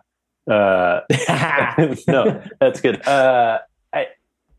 It's true. I mean, it's definitely a pet peeve of mine as well. But like, so I just got off the phone with an athlete that I'm working with who is real strong, real strong by whatever metric you come up with. And he felt like, cool, I just accomplished all these goals. I'm climbing V whatever now, which is like a long-term goal for this athlete. What's next? Like, I feel like I just leveled up. What's the next thing? And I was like, you're doing it, right? Like there isn't a magic bean thing here. And the analogy I give is Usain Bolt, where dude's the fastest man to ever walk the planet. There's no magic version of sprinting that he starts doing after he wins an Olympic gold. Like all the things that he did to get there, he continues to do. And the same principles that you learn from the first time you start training still apply no matter how good you get. If you are a trainer, you're familiar with the SAID principle, which is specific adaptations to imposed demands, or progressive overload, like two really basic foundational principles of being a trainer. You still use those things until you decide that you don't want to get better anymore. And there's no magic sauce there. There's no Instagram workout that you don't know about that's gonna all of a sudden change these things. It's just fine tuning the things you're doing, right? So when Usain Bolt is running sprints, at some point he started running with a parachute or a sled behind him with some weight. And maybe he adds, the parachute gets bigger and maybe there's a little more weight on it. But he's not sprinting at any point in the progression. And I think that's really what this comes down to is like, you never level up to the point where you're ready for like all these new things. And it comes back to maybe our tool conversation way early on in the conversation, and what feels like maybe yesterday if you've hung on this long for our talk. But you know, like some of those things that maybe you passed on earlier, you can pull out from that box that you described, Stephen, of like, let me put this aside for later. But other than that, like you're doing the same stuff over and over again because it got you here. It's the only way forward. There isn't a magic thing, so stop looking for it. Yeah, I know that seems silly and maybe a little preachy, but I would say like 90% of the athletes that I encounter of any grade range, but particularly the advanced ones, feel like, cool, I've covered a lot of ground, and they put in a lot of hard work to get where they're at. I'm not trying to take that away from them, but the hard work is going to continue to be what moves you forward. There isn't a thing you're missing. Yeah. To me, that's relaxing to hear, like that you're not missing anything. Keep doing the stuff you're good at. It's going to work. Yeah, I mean, I think this is a good chance actually to clarify something from our last conversation, Will. I had someone reach out to me on Instagram. Can't remember who it was. I forgot to write down their question here because I kind of answered it for them, but I wanted to bring it up today. It fits right in here. So someone reached out after our last episode, Will, and asked, you know, you guys, I'm confused because it sounds like you were saying two things that were contradictory. You were saying, don't copy the pros. Don't do what Adam Ondra does. That doesn't make any sense. But then you're also saying we're all just meat and bones. We're all skeletons. Like we all kind of have the same raw ingredients as organisms, and like we need the same types of stimulus and stuff. And he's like, I don't really get how to hold both of those things. But it to me, it's, and I want you to speak to it too, but to me, it's what you guys are talking about right now, which is like, we have the tools that we have as climbers. We have things that work. There's maybe going to be some new interventions and stuff as the sport grows, but like we know that hangboarding helps. We know that doing some weightlifting can help. We know that spending time on different types of bouldering, you know, terrain and stuff can all be really helpful. We're all using the same tools. You can definitely take an exercise from a pro that is going to serve you towards your goal and scale it to your ability. That makes sense. That absolutely makes sense. And it'll make sense for you to continue with that exercise or tool as you progress as a climber and iterate on it in a way that helps you move towards your new goal over time if it's continuing to work for you. Like that makes sense too. So the difference there is that we're not just copying, pasting, like I'm going to train exactly like Adam Ondra 6 days a week when I'm a beginner climber, because that makes no sense. Like, you know, you need different things. That's what this whole conversation has been about. Like there's different focus areas for you at that stage in your in your climbing versus, you know, someone who's been doing it for 25 years and is literally an Olympian. So I kind of spelled all that out, and hopefully that was helpful for that person. But I wonder if you have anything to add as far as that goes, like helping people make sense of like, when should I not copy a pro? When is it appropriate to take specific inspiring ideas from people and scale them to where I'm at? Yeah. So I think what I'm going to do is kind of combine what Matt just said with something from the very beginning of what we were talking about. We were talking about tools changing over time and the opportunity to misuse a tool. And Matt gave the anecdote about the kind of Paul Robinson hangboard pull-up thing. And what Matt said is that like it wasn't that exercise was good or bad, but it represented a different kind of stimulus for a Paul Robinson than it would like represent for Matt Jones at that time. Right. So doing pull-ups on crimps, like that's a tool. Like then depending on your goal and whatever, like that could be useful, but doing it exactly how Paul was doing it for Matt, all of a sudden max effort day, where for Paul, totally like middle zone, just kind of maintenance stuff. And so I think that's really where the difference starts being important.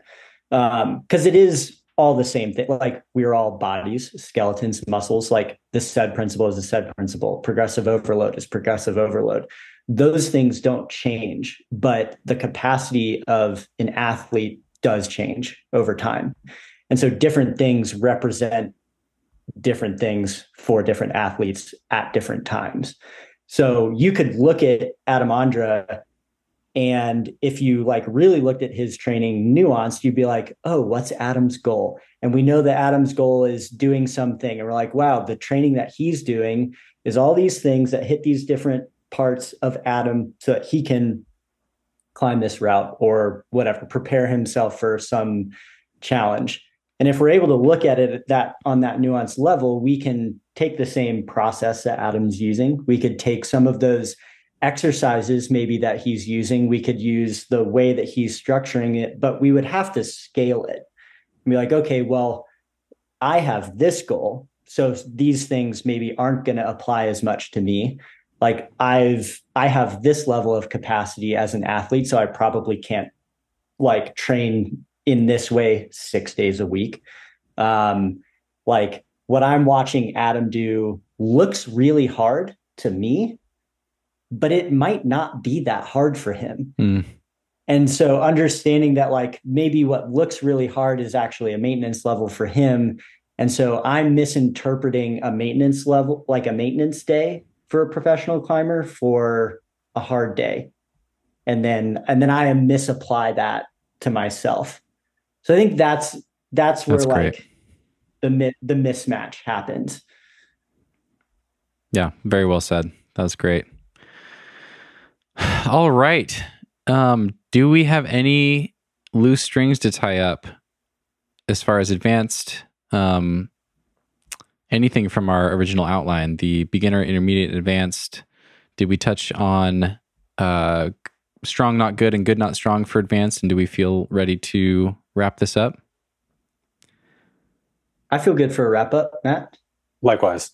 All right. Yeah, cool. This has been incredible. Very, very dense. I'm sure you guys are going to benefit from going back through some of that again. Once again, I will try to break this down in a way that makes the most possible sense and put little notes and timestamps in the show notes for this episode. So if you want to go back and revisit anything, I will definitely break out where we started talking about beginner, intermediate, advanced, and I'll add some keywords to kind of clue in on different subjects that we talked about within each of those. So yeah, go check that out at thenuggetclimbing.com. I will link to both of these guys where you can find them and follow them, Matt Jones and Will Anglin, and what they are up to. Thank you both for doing this. This was a lot of preparation on your parts before I even stepped in here. I really appreciate you doing that. It made my job very easy today. It was very fun.